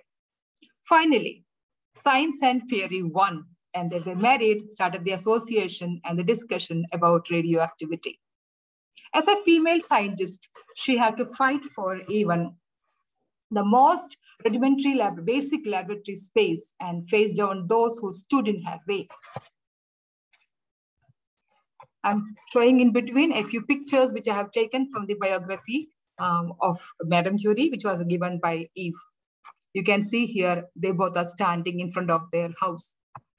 Fortunately, Pierre Curie, who shared her passions and fought along with her for scientific justice, husband and wife team as they conducted painstaking experiments in their underfunded labs and enduring back-breaking labor to shovel, crush, and boil the tons of pitblende or to measure signs of radioactivity hidden within. Mary was very sure that pitblende ore has not only uranium, its scrap will have some more radioactive substances. So then they both continued their pursuit for hunting in tons and tons of this pitblende ore. The storeroom at Pierre's school was too small. You can see some of the pictures of that. Too small for such work. And Curies continued their work in an abandoned shed nearby to their house for long 4 years. Marie Curie and her husband, Pierre, came together through a shared love of science and research. They spent their marriage working side by side, sharing groundbreaking scientific discoveries, even Nobel Prize. 1903, they were sharing the Nobel Prize. You can see some of the pics of Madame Curie and Pierre Curie at their lab. I'm sure all of us know about radioactivity. I'm not telling much about that. It's just a basic thing. Here, you can see the writings of Pierre Curie and then the work what they have been doing together. It was just a shed, an attic wherein they both were working together for long 4 years, looking for a new element, which is more radioactive, which has got more radiation than that of uranium. It was just Mary's intuition that there is something new which is in this pitblende ore. Then they went on. Yes, many instances we experience. This is the radioactive discovery of that. And now coming to, I would like to speak about the instances we experience as gender biases in our workplace, in professional life. Madame Curie was also not an exception. She was not included in the first list for the Nobel Prize in 1903. Fortunately, Pierre got the advance notice of the commendation and then instead that Mary's share in the honor as well. I told them that if there is a Nobel Prize to be won, we will win it together. Pierre informed these officials. Their bond was so strong and Pierre was a pillar of support for Madame Curie's achievements. She used to tell her, you did the extraordinary. You changed the world. You are going to change the world. And definitely, he always is feeling so happy that he got a wife made expressly for him to share all his preoccupations.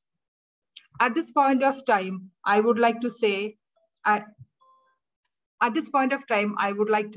that when I also went through my studies, doing the job and studies together, it was never an easy task.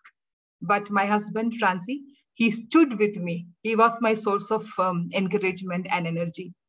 Especially during my PhD studies, it took almost 4 years, 4.5 years. And I just could not spend any of the holidays with him. I will be always finding a literature review or something, or the various process along with it. So then here, when I was going through it, yes, if I am here with Dr. Lena, one of the main major sources is my husband. Now, moving on to a very tragic event what had happened.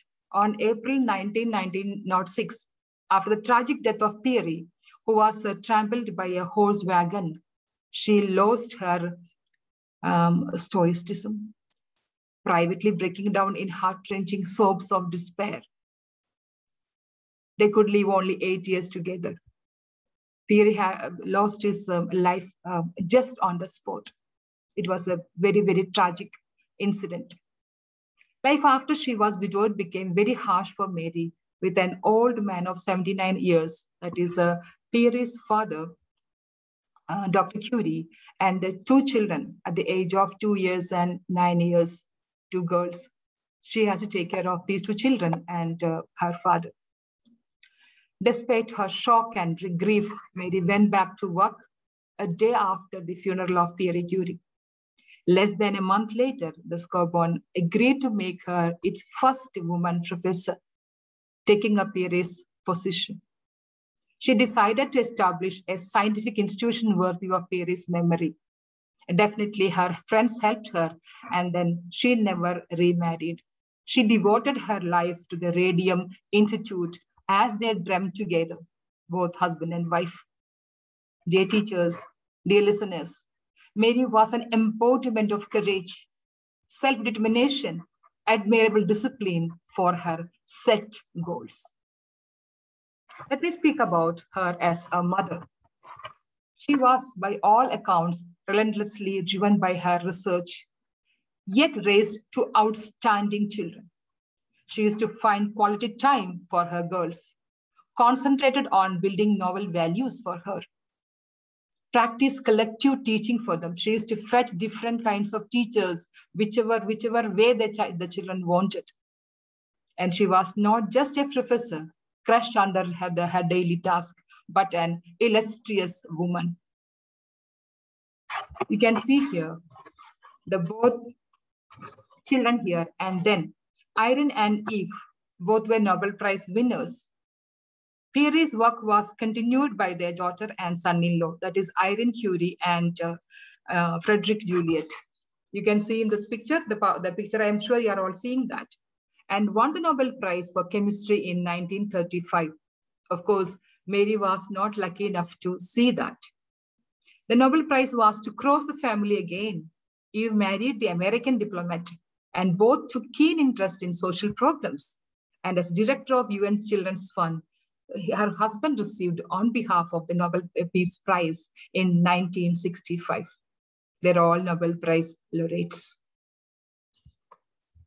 As a scientist, the French academic community did not take kindly to the Polish girl. Despite great discoveries and winning honors, many had come up with the theory that radium was not an element, but a compound of the non-elements lead and helium. It took her several years to prove beyond doubt that radium was indeed an element. She was so close to that. Even while they are naming it the first element, Pierre was asking her what name to give. She said, "Can we give polonium?" Thinking about her native land, that is Poland.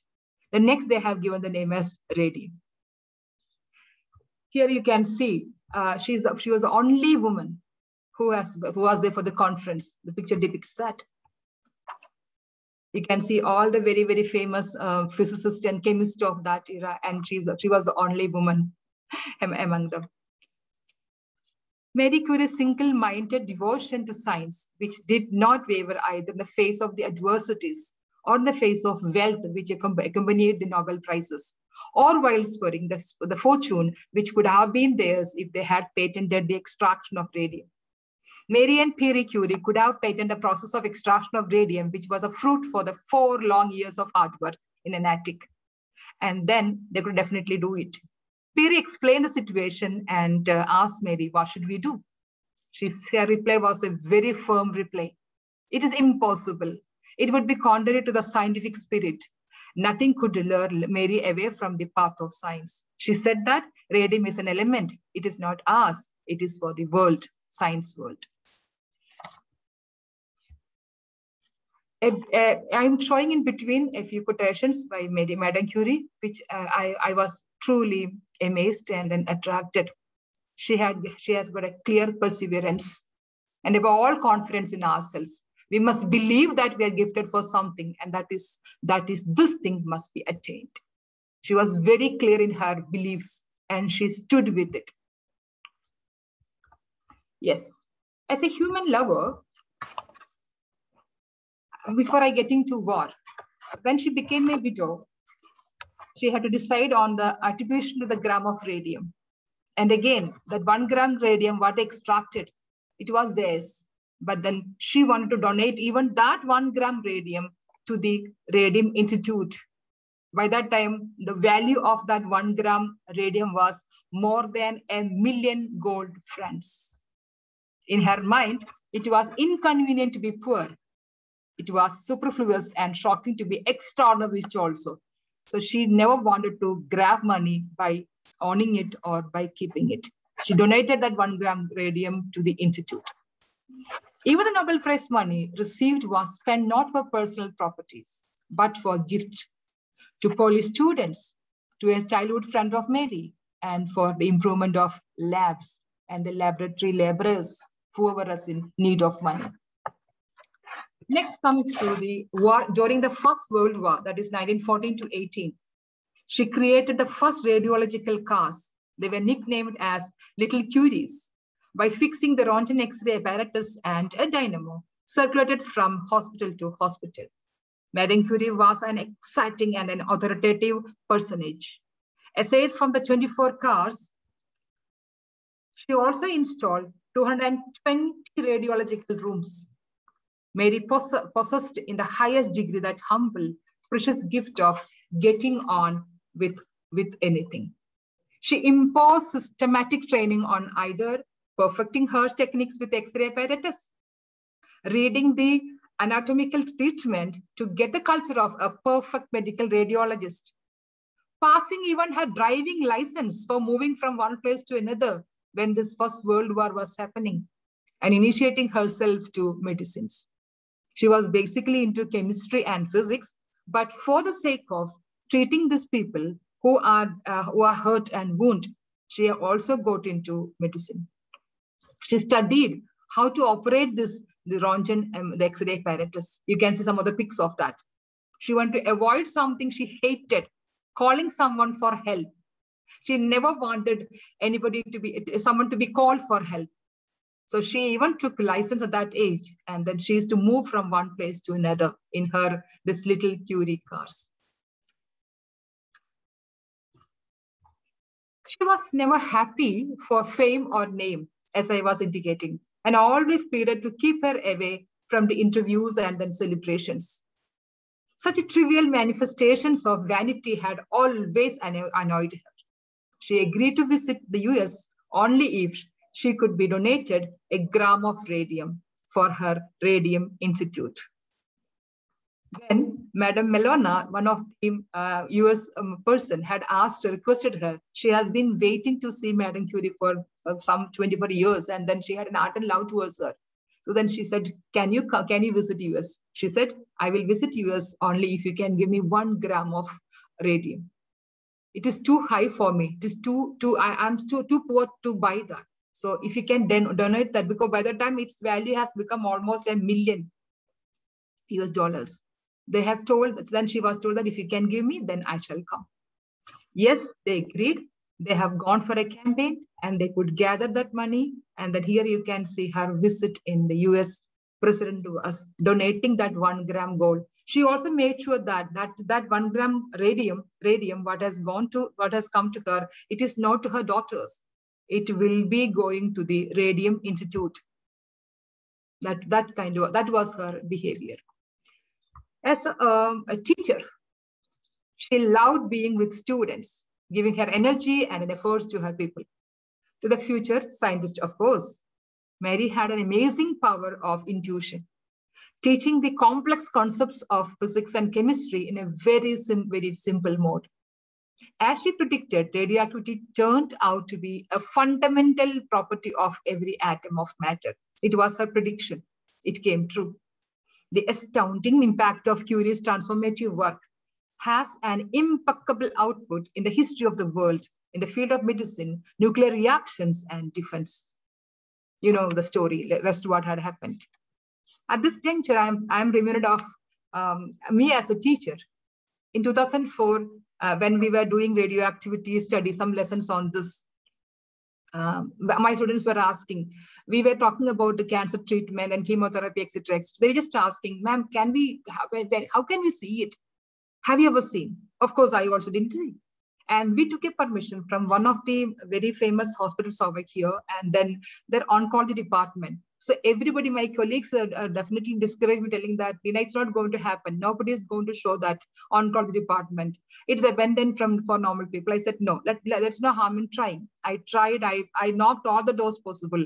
And two of my students and myself, we three sat, and then we could see, we could talk to that radiologist, the head of the department, oncology, and then we could see the various kinds of the chemotherapy, their explanations, and then the needles what they're using, and how protective they're keeping it in the lead so that radiation will not come out, and everything. Almost a day we could spend over there, which I always remember. And the children, one of them has taken physics as their main, and then she is pursuing for PhD now in physics.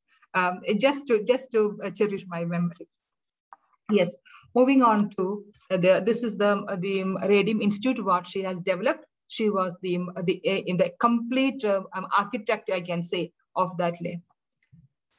Yes, now every good thing has to have an end, and then here, mother of modern physics. She in her time, Madame Curie saw both positive and negative health impacts as radiation, including its ability to shrink tumors.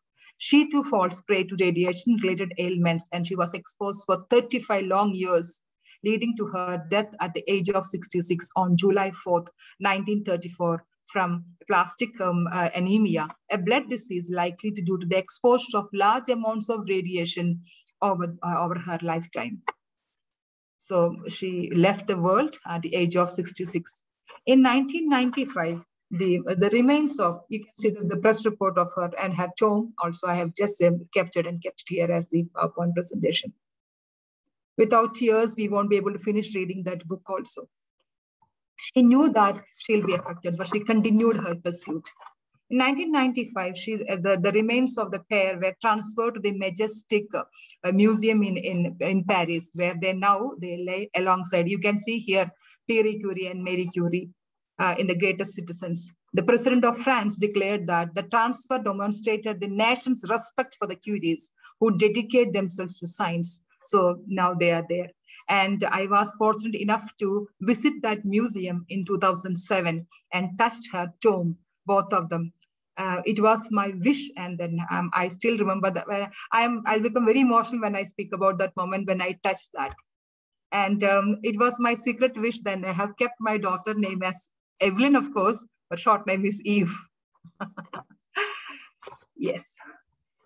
Now to conclude, Madame Curie, as a female scientist, it was interesting to see how she got challenged first and then respected in a male-dominated world, and opened doors for other female scientists down the line.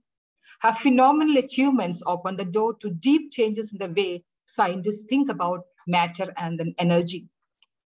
As we all perform various roles as daughter, wife, mother, daughter-in-law, sister, sister-in-law, and of course our professional life as teachers, we really tend to overwork and get stressed.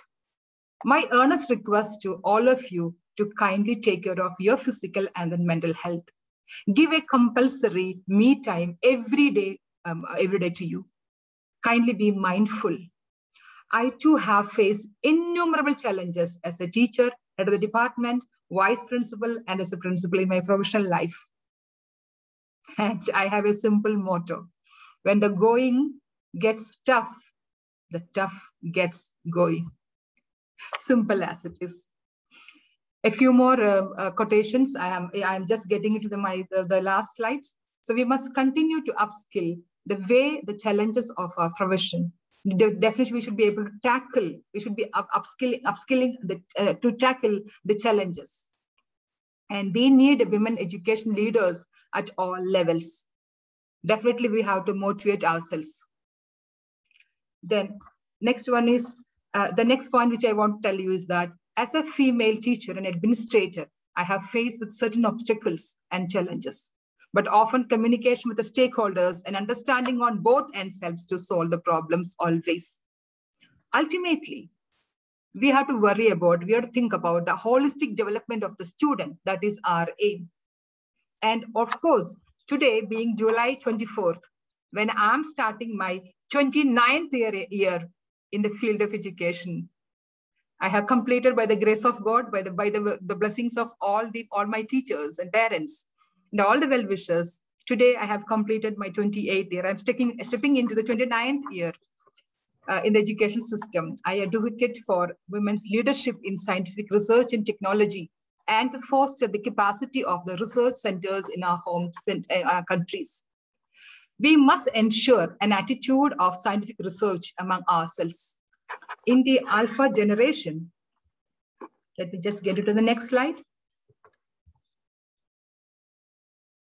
Here you can see, irrespective of the caste and creed and the color and race, every woman is very, very challenging, important. They have got high amount of potential. So we must ensure an attitude of scientific research. And then definitely it will, and we have to spread that to the alpha generation. And they have to continue this pursuit, not the rote learning, but an attitude of research. And it could be in the various fields such as health, biomedicine, sustainable agriculture, food security, water, energy, and climate change, and what more. So dear listeners, you have been listening to me for last, say, 25 to 30 minutes time. I'm so thankful for the opportunity what is given to me. When women come together, we rise faster, go further, and truly change the world. This is what my message. Everything is possible by everybody. This is what life has taught me. And I'm sure all of you definitely will be moving towards this. With this, thank you very much. What a teacher writes on the blackboard of life can never be erased. Of course, nowadays we don't write on blackboard, but what is the color of the board doesn't matter. What we speak, our students definitely will take it to their heart. That is what my experience is, and will be always respected. With this, I wind off. Thank you very much. Thank you so much, ma'am, for such a motivational address of yours.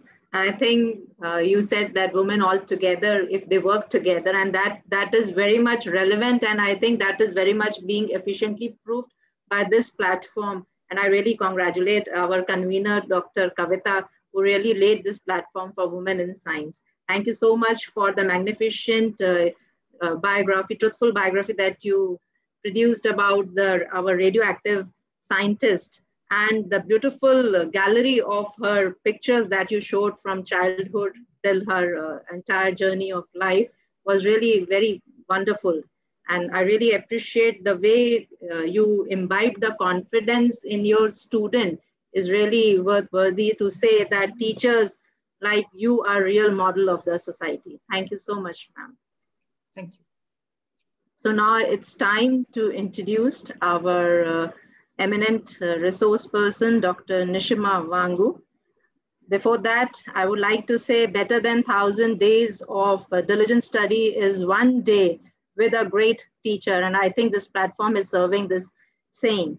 So I'll just give very shortly a brief review of Dr. Nishima, who is Assistant Professor in Department of Applied Science, UIET Punjab University. She's a PhD from Institute of Microbial Technology, CSIR, and Punjab University, Chandigarh, published more than 45 international peer-reviewed papers and many patents. Also, her research interest is basically based on biosensors, biosensing of contaminants using nanomaterials and peptides, development of antimicrobial conjugates of peptides and nanoparticles to combat multi-drug resistance, and many more.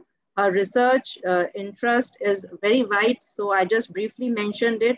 A meritorious recipient of several awards like Professor U.C. Pant Memorial Award, DST Inspire Faculty Award, and many, and has completed almost more than 7 projects sanctioned by DST SERB, CSIR, DBT, DST Inspire. We are really glad to have today Dr. Nishima Wangu here with us on this platform. I welcome you, ma'am. Thank you, ma'am. Thank you so much for this very kind introduction. And I hope that my slides are visible and I'm audible properly so that I can begin. Yes, ma'am. Yes, Thank you you're so much. audible. Thank you so much. First of all, thank you very much for the speakers who spoke before me. And I think they have covered much of the part. So I would just skip some of the slides which were overlapping, and I will continue with the ones that I can provide new information with. And let's begin with my talk, which is titled Scientific and Societal Challenges Come Opportunities for Women Scientists. So in my talk, I would first focus upon what are the challenges for a women scientist, and then what even are the opportunities, because there is always a silver lining to a dark cloud. So which are the opportunities which we can harness out of the challenges that are there in front of a women scientist? And I would very briefly talk about my research work as well. I recently came across this report by DBT, which is the Department of Biotechnology, where they had listed few women, Indian women in science. So this is the list, and it was titled like this. If you can see, women who broke the glass ceiling, women who left their mark, women who inspire. So there are so many women mentioned here, these scientists mentioned here. And to my surprise, I was not knowing I didn't even hear about the names of some of the scientists. Certainly, I know some of these scientists. I have learned about them. I have read about them. I have met some of them, but there are some which I didn't know. So that was a shock for me. And I thought we should definitely highlight the achievements of women scientists to a much greater extent than what they are currently. So I would just request you to focus on the first one, the women who broke the glass ceiling. So these 4 scientists, Anandibai Joshi, Kadambini Ganguly, Janki Amal, Iravati Karve. So I will not go into the details of what they have achieved in their life, but just I will mention a few lines about them. Anandibai Joshi, she became a mother when she was only 14 years old, and her baby died in 10 days due to lack of medical care and facilities. Now we can imagine what kind of a shock she must have got, and this huge trauma, it triggered her desire to do something for the healthcare in India. Therefore, she graduated with the MD, and then she joined a hospital, but she died of tuberculosis even before she turned 22. So that was actually very sad that we lost such a great, with the first doctor, we can say. Then Kadambini Ganguly is a doctor who broke the myth. And she is special in her own way, that not only she was a good scientist, brilliant scientist, a doctor, but she was also involved in the India's freedom struggle. And she became the first woman to be on the dais at a session of the Indian National Science Congress. And she also died on duty when she, in 1923, after return from a house call, when medical aid, it failed to reach her. Janki Amal, we have definitely, most of us have heard about her. In fact, we have an award also named after her in the bioscience field. And every time we take sugar, Janki Amal lives in spirit, because her research is what added that extra bit of sweetness to the sugar, because she developed a sweeter variety of sugarcane.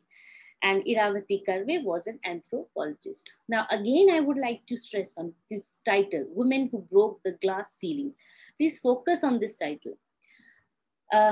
It is a good title that we have chosen, the Women Who Broke the Glass Ceiling. But are there any men who break the glass ceiling? The answer, of course, we will never say these men broke the glass ceiling. Why? Because there is no glass ceiling for them. There is only a glass ceiling for men. Now, here starts the bias. The bias actually, so this is a kind, I'll keep on focusing on the invisible bias that we have in our mind. So this is the first example of the invisible bias that we have in our mind, that there exists a ceiling for a woman, be it a scientist or any other field, there exists a ceiling. Then there was this story of Kamala Sohani is very interesting.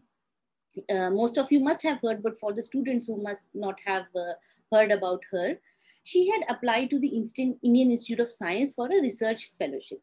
And at that time, the director of Indian Institute of Science was Professor C.V. Raman. We all know who is Professor C.V. Raman.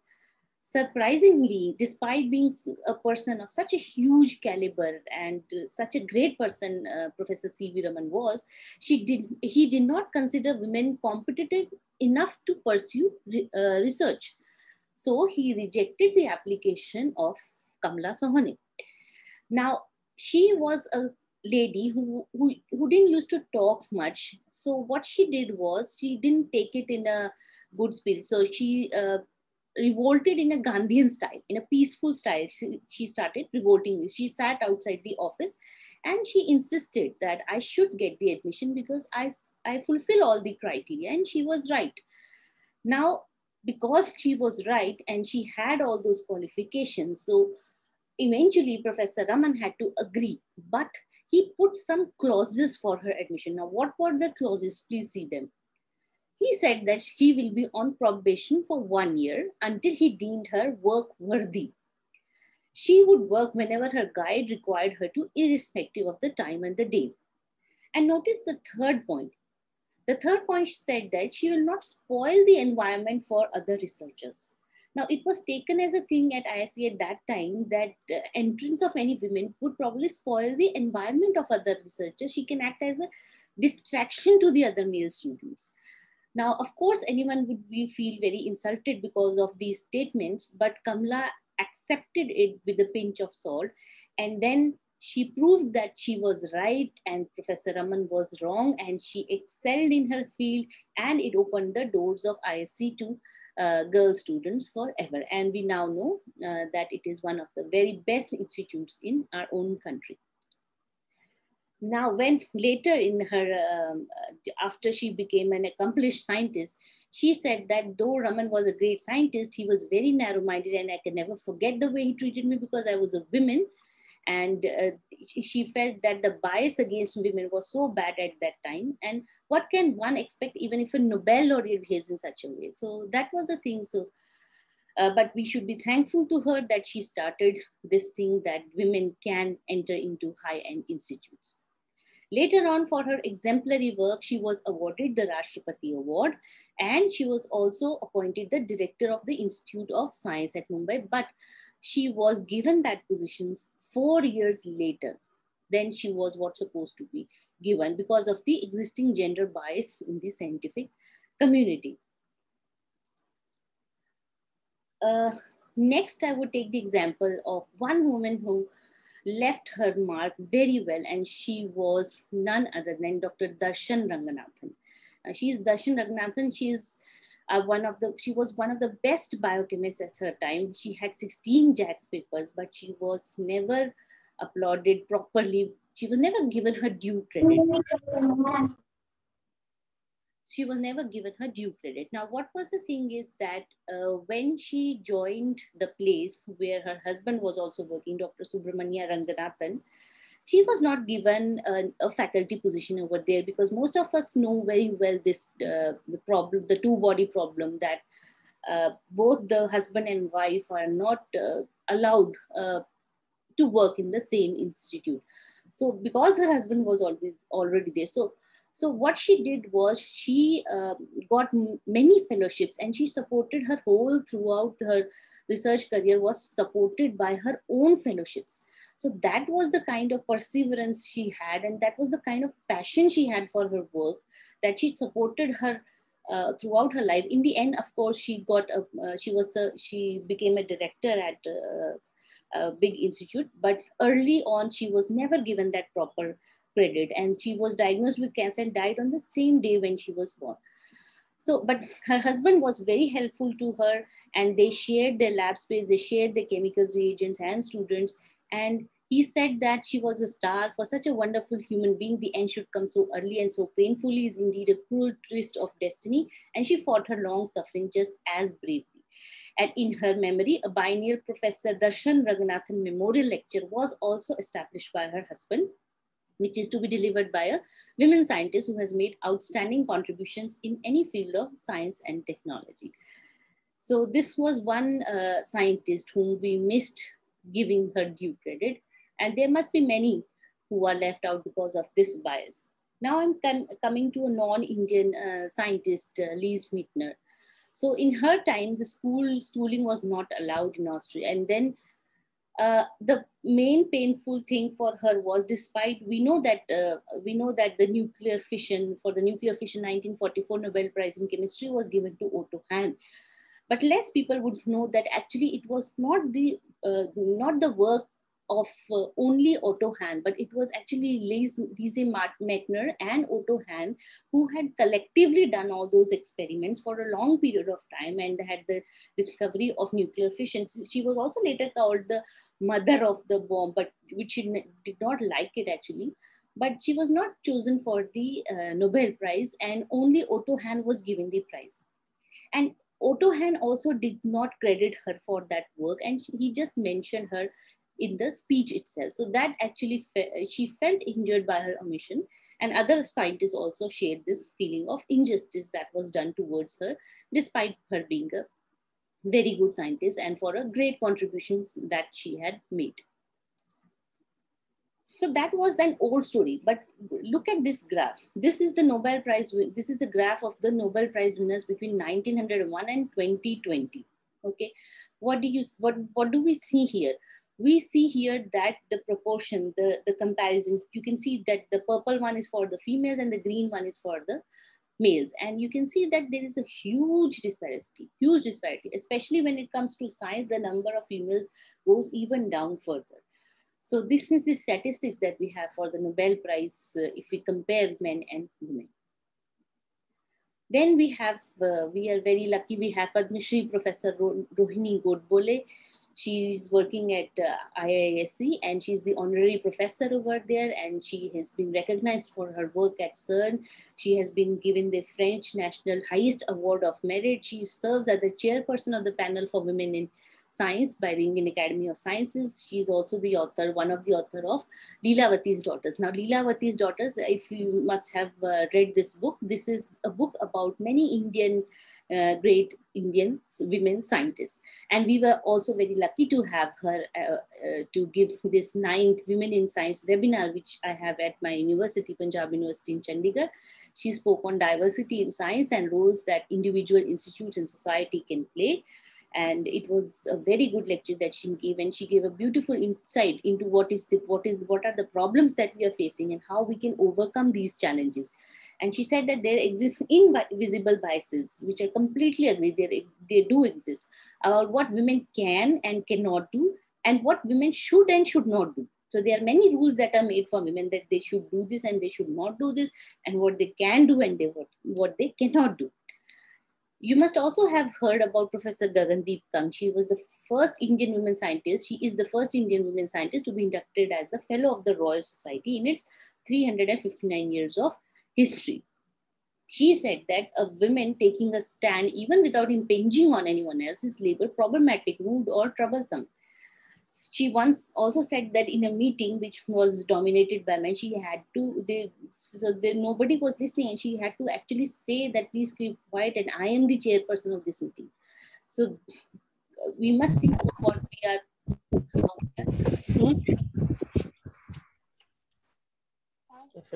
Yeah, please, there's a certain disturbance. If you can mute yourself. Yeah, thank you.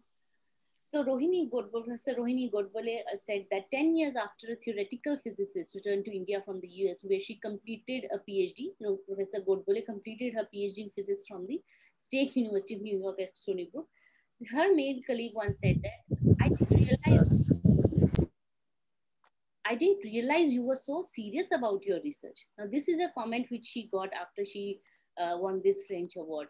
And she said that my gender had some part to play in that assumption. This is an assumption, perhaps without him even realizing it. His comment wasn't meant as a put down, but rather as a positive statement.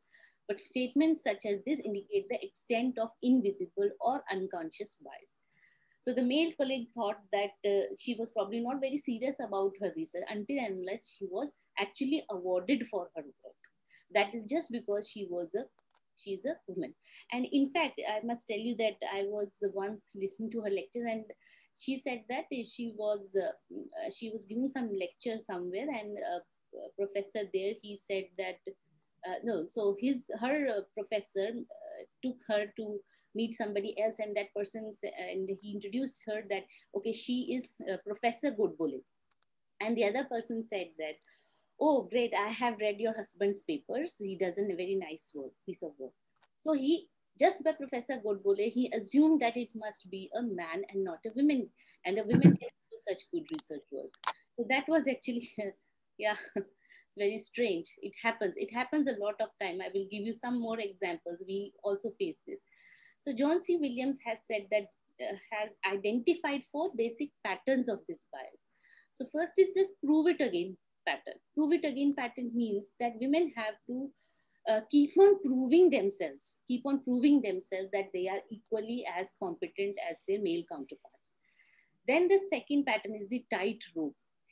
So they are expected, women are expected to behave in masculine ways to be perceived as competent while still being expected to maintain their femininity. Then the third, and which is, I guess, the most important part, is the maternal wall, which concerns the biases that are held against women with children in comparison to the women without children or men. So men, regardless of whether they have children or not. And then there is a tug of war, which involves a competition that can exist among women in organization. So this is a statistic for the postdoctoral. These are the statistics of present times. You see, the green one shows the 57% one are without the postdoc after their PhD, and 9%, only 9% are continuing their postdoc. 34% have completed their postdoc. This is the distribution of samples, sampled working women. So this is a report. This is again, I have taken a report from the DBT.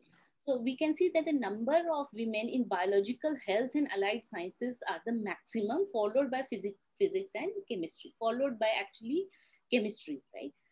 So this is the distribution of women. And just 2 days before I was reading this article in Nature, it was circulated a lot. The title says how mothers get penalized in the scientific race. Okay, so this is the picture of a foundation, actually, the Isabel Trust, which is for the MOS, which means Mothers in Science. So whenever a mother who is a scientist is involved in her research work, the most common statement that she has to hear is that she is neglecting her children. Whether she is or she is not, that is none of the business of other people, but definitely somebody will say that she is neglecting her children. Nobody knows that what effort she is putting in balancing her children, her work, her family, everything else, but very quick at judging the women scientists. Yeah, so more fundamental problems. Of course, women academics are judged a lot, while men are termed as decisive, strong, and assertive. All of these are positive statements, but women aggressive or difficult. All of these are negative statements. And men who can speak up are termed as vocal, but women who speak up are termed as having some complaining problem.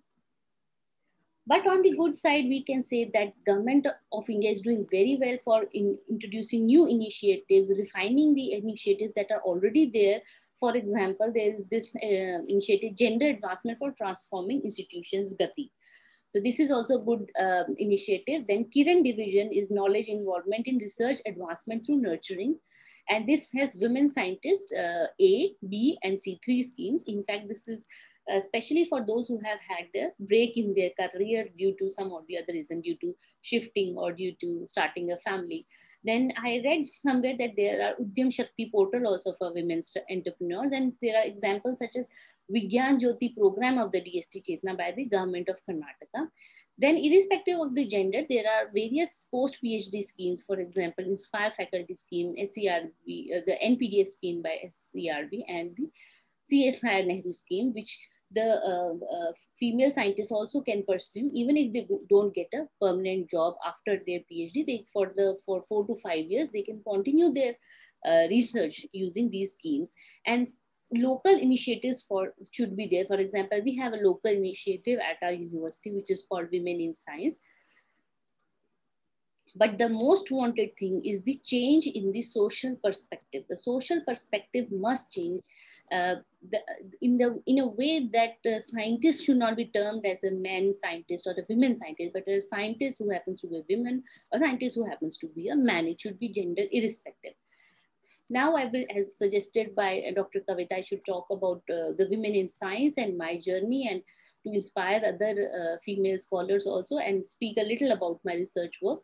So I will tell you a little bit about my own journey. So we are 2 sisters, and a mother was always working throughout her life. Whatever short life she had, she was always working. She was a teacher, and we saw the struggles that she had to face while managing the family and and her job, because she used to work out of station. So she used to come every week to us on the weekends, and but that thing made us independent. So that thing taught us how to be independent, how to do all our chores ourselves and not to depend upon anybody else. Now here the role of the man of the family, in this case our father, is very important, because he never interrupted her freedom. He never told her that you should not be aspirational and do not go outside for work, rather look after children. So he played the role of a mother when she was not there with us. She was working. He played, because he was in station. So he used to take care of us without, and we never heard about any bias. We never saw any bias when we were kids. So till PhD, I never witnessed any kind of bias. So that was the upbringing that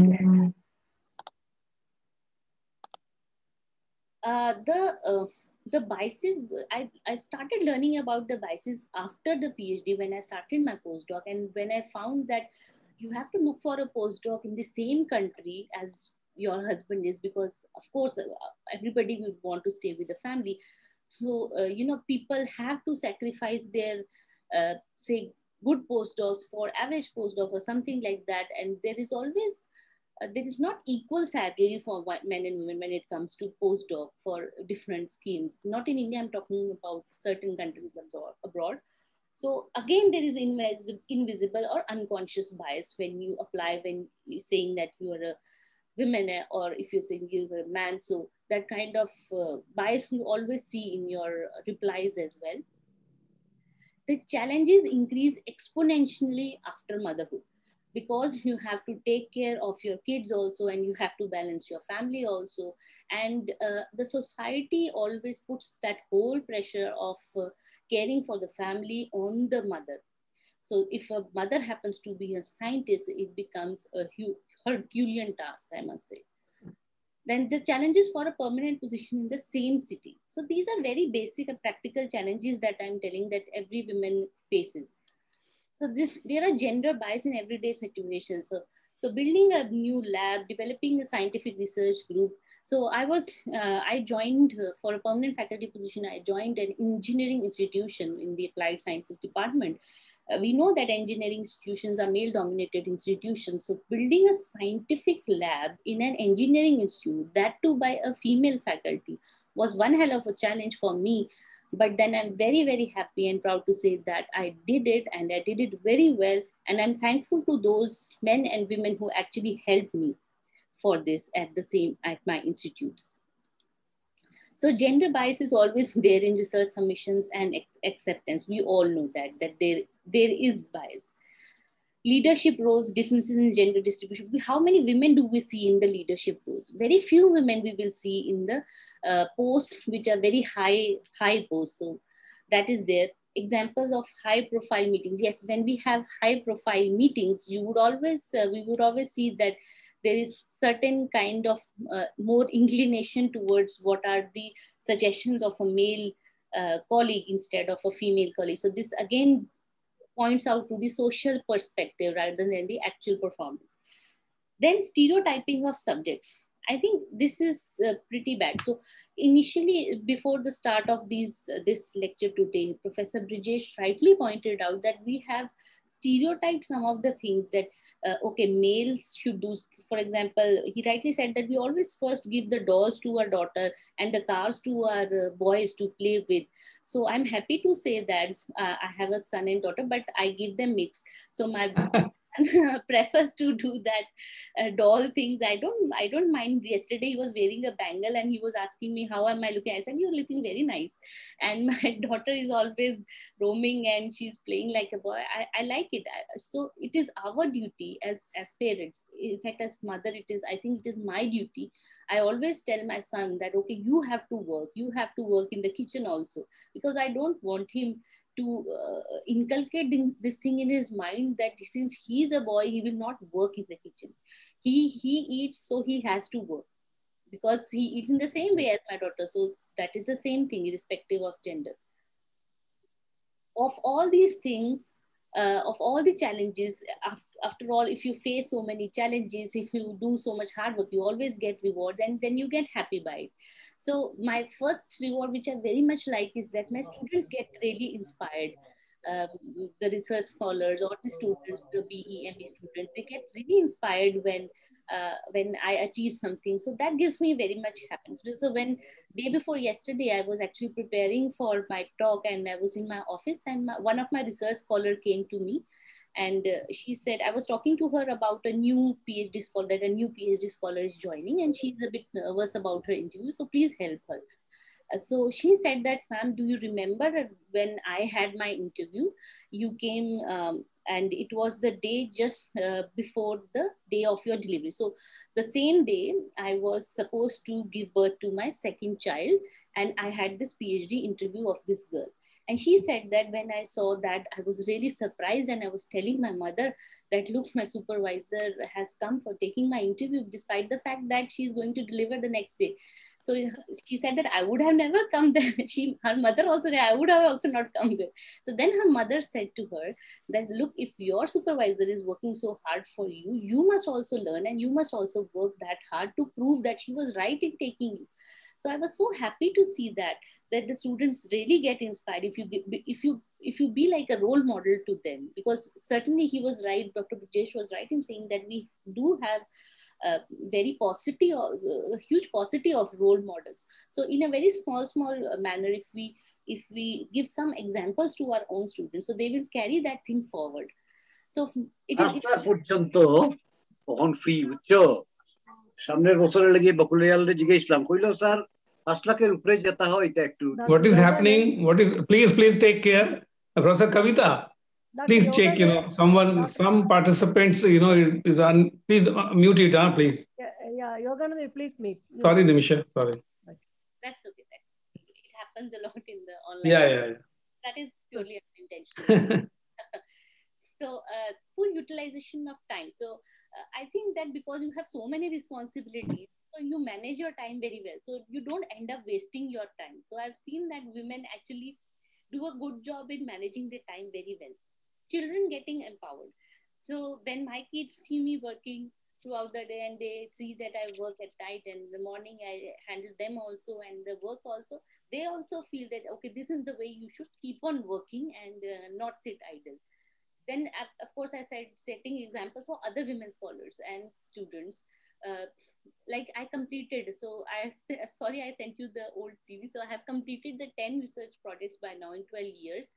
This was only, and this along with this coincided with the family thing. So that was only possible because I did not care about what the people say. My motto in life is just to focus on your own work and don't worry about what people are saying. Even if they say that women should not be very aspirational, this is what I listen a lot, that people come and say you should not aspire too much, you should not work too much, you should not go into research so deeply. But I don't care. I do whatever I want to do. I know I'm good at handling my family. I know I'm good at my work, so that doesn't bother me. So I established a research group of my own on nanoscience. And so establishing a research group, like I told, it was very difficult because I was in my first appointment as the Inspire faculty, I was given a room which was closed for 20 years. So I built up that room. I had no lab.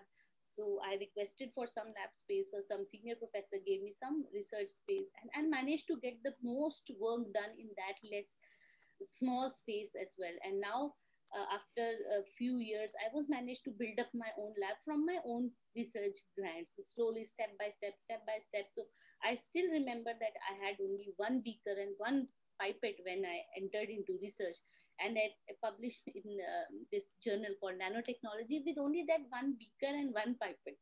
And those students who did that work, they used to do the experiment, they used to synthesize the nanoparticles in that beaker, wash them, reuse them, wash that beaker, reuse it, wash even the tips and reuse it. But they were the best students that I had, I must say. Then it led to good publishing in good research papers, in good journals, and filing patents. Of course, there are challenges every day being a woman. You have to fight so many prejudices But then eventually you get used to it, you know ways how to tackle all this. Sometimes you have to ignore a certain thing, sometimes you have to stand up to certain things. And then I feel the most important is that you should always empower the other women. You should not become a hurdle, but you should always empower the other women as well. So this was all about the thing which I wanted to say about the women in science, because I feel very, very strongly about it. And now coming to I will take very few minutes because I think we are already running late. So I will take a few minutes for giving you some insights into my research interests. So my research interests are mainly into the applications of the nanomaterials, where we deal with the noble metal nanoparticles, semiconducting ones, and we conjugate with them with the different kind of biomolecules and use them for various kinds of applications. So these are the kind of particles that we produce. So I'm basically I did my MSc honors in chemistry. PhD was in some sort of immunology and chemistry mixture, and then my postdoc was in tissue cultures. So I'm a jack of all trades and master of none, I should say. So this is the novel antibacterial nanoconjugate based drug delivery approach. So we do drug delivery using nanoparticles. I will not go into the technical details because I don't think this is the right platform for that. We can discuss about it some other day. So a lot of work we are doing in collaboration. I feel collaborations are very, very important. You cannot do everything on your own. So we have some very good departments in our university, microbial department. So we collaborate with them, and we have used our nanoparticles for treating various infections. This is a work that we published in bioconjugate chemistry, and it was for cationic peptide functionalized gold nanohybrids in cancer cells. And this is a image which I really like because a lot of effort goes into getting all this done. Now we have all this facility in my own lab because I faced a lot of problem in getting this done. So I have built up my own cell culture lab. I built up my own microbial facility apart from the chemistry facilities. And this was a work which was published in Chemical Engineering Journal. And here we had actually, developed an spray which could actually bypass the blood-brain barrier, and it has polymeric nanoparticles, and TRH is encapsulated into this. Thyrotropin releasing hormone is encapsulated into these polymeric nanoparticles, and this work was so good that it was selected as the cover page of this journal, which is having a very high impact factor, this journal. And these are the biocompatibility, drug release, internalization studies, intranasal delivery. So this is sort of an inhaler sort of a thing for intranasal delivery. And this is a new work that we have started into the self-assembly of amino acid and peptide, and it is proving to be very promising. And we have published a few papers, good papers, and we have also filed patents for this. Finally, I would come to the acknowledgements. I would like to wind it up now soon. So I'm very, very thankful to the Association of Chemistry Teachers and the organizers of the international webinar, this international webinar on women in science, where I also learned a lot from the other speakers. I'm thankful to the Department of Applied Sciences, UIT, and all the other collaborators, all the places where I have worked for in this duration, in this past 15 years, and my research scholars, postdoctoral fellows, my family and well-wishers, and to the various funding agencies and INYAS also. Because of INYAS, I'm here. So I'm thankful to INYAS. And I would end it by saying this thing, if you know you are on the right track, if you have this inner knowledge, then nobody can turn you off, no matter what they say. So this was said by Barbara. She was the winner of 1983 Nobel Prize in Physiology and Medicine. So with these words, I would like to thank you again for this, and thank you very much. Thank you, Dr. Neshima. It was excellent and very inspiring presentation. Thank you so much. Thank you, ma'am. Thank you. Thank you so much, Dr. Neshima. And you really very boldly presented each and every real fact of life on this platform. I really appreciate you for this thing, and really you inspired, I think, all the participants here on this platform. The way you presented the flowchart of by marking women who broke the glass ceiling and left their mark was really very appreciable on your part. And the tug of war that you told that a woman has to face, that a woman can only realize what she can face. So thank you so much for the commendable work you have done in your research. And I really applaud you from this platform, the lab that you prepared for your own research work. Thank you so much for giving your valuable presence here. So now it's time to end the session. So I would now like to request Professor H. Swaminathan, Executive Council Member, ACT South Zone, to propose the vote of thanks to the illustrious participants.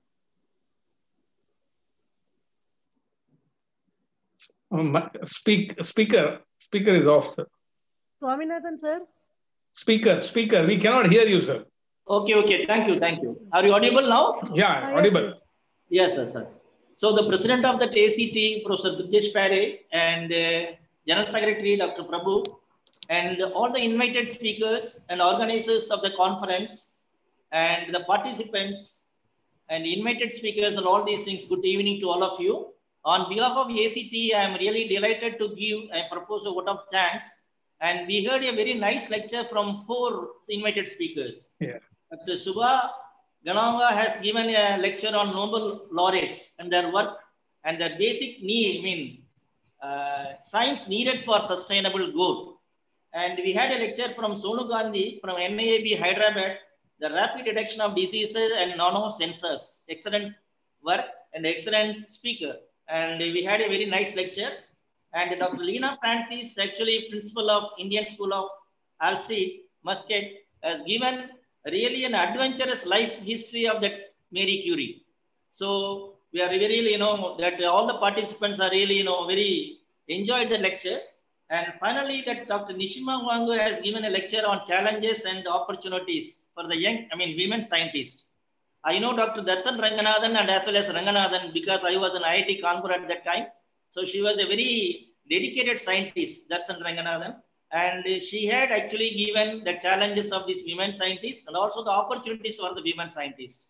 So we had a very nice lecture from the 4, women's excellent lectures. We are really, ACT is really thankful to all the 4 speakers.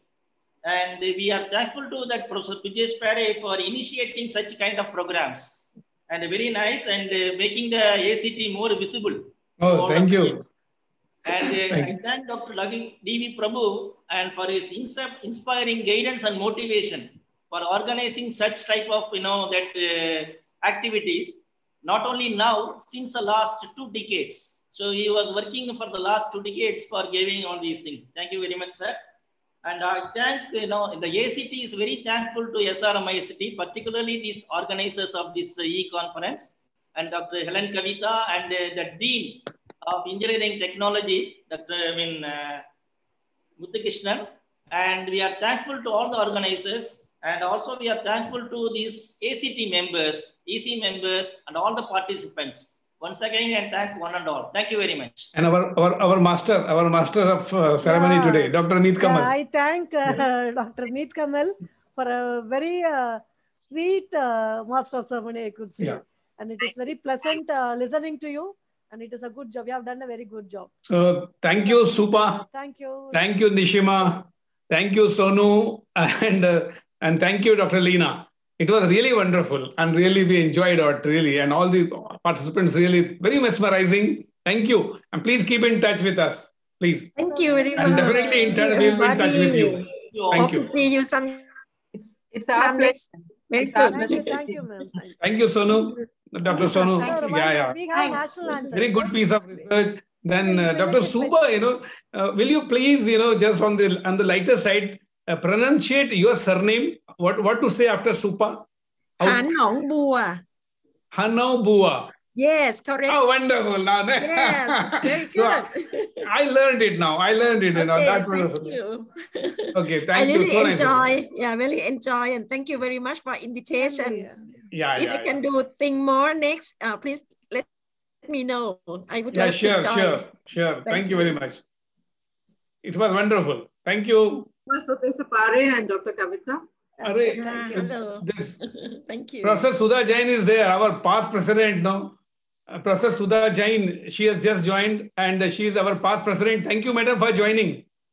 No, your voice is not, voice is not, we cannot heard. Maybe Speaker.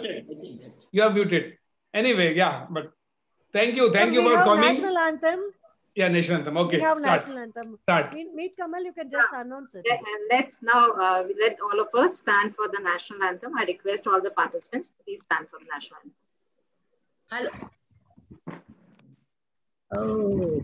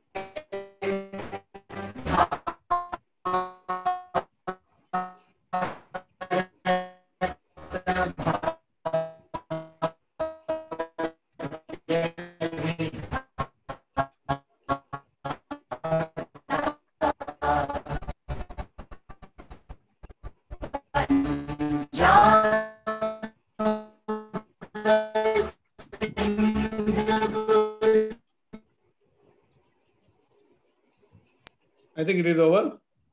Yeah, it's over. Okay, thank you very much. Thank you. Because I was from the very beginning, I was attending. Okay. Thank you for joining.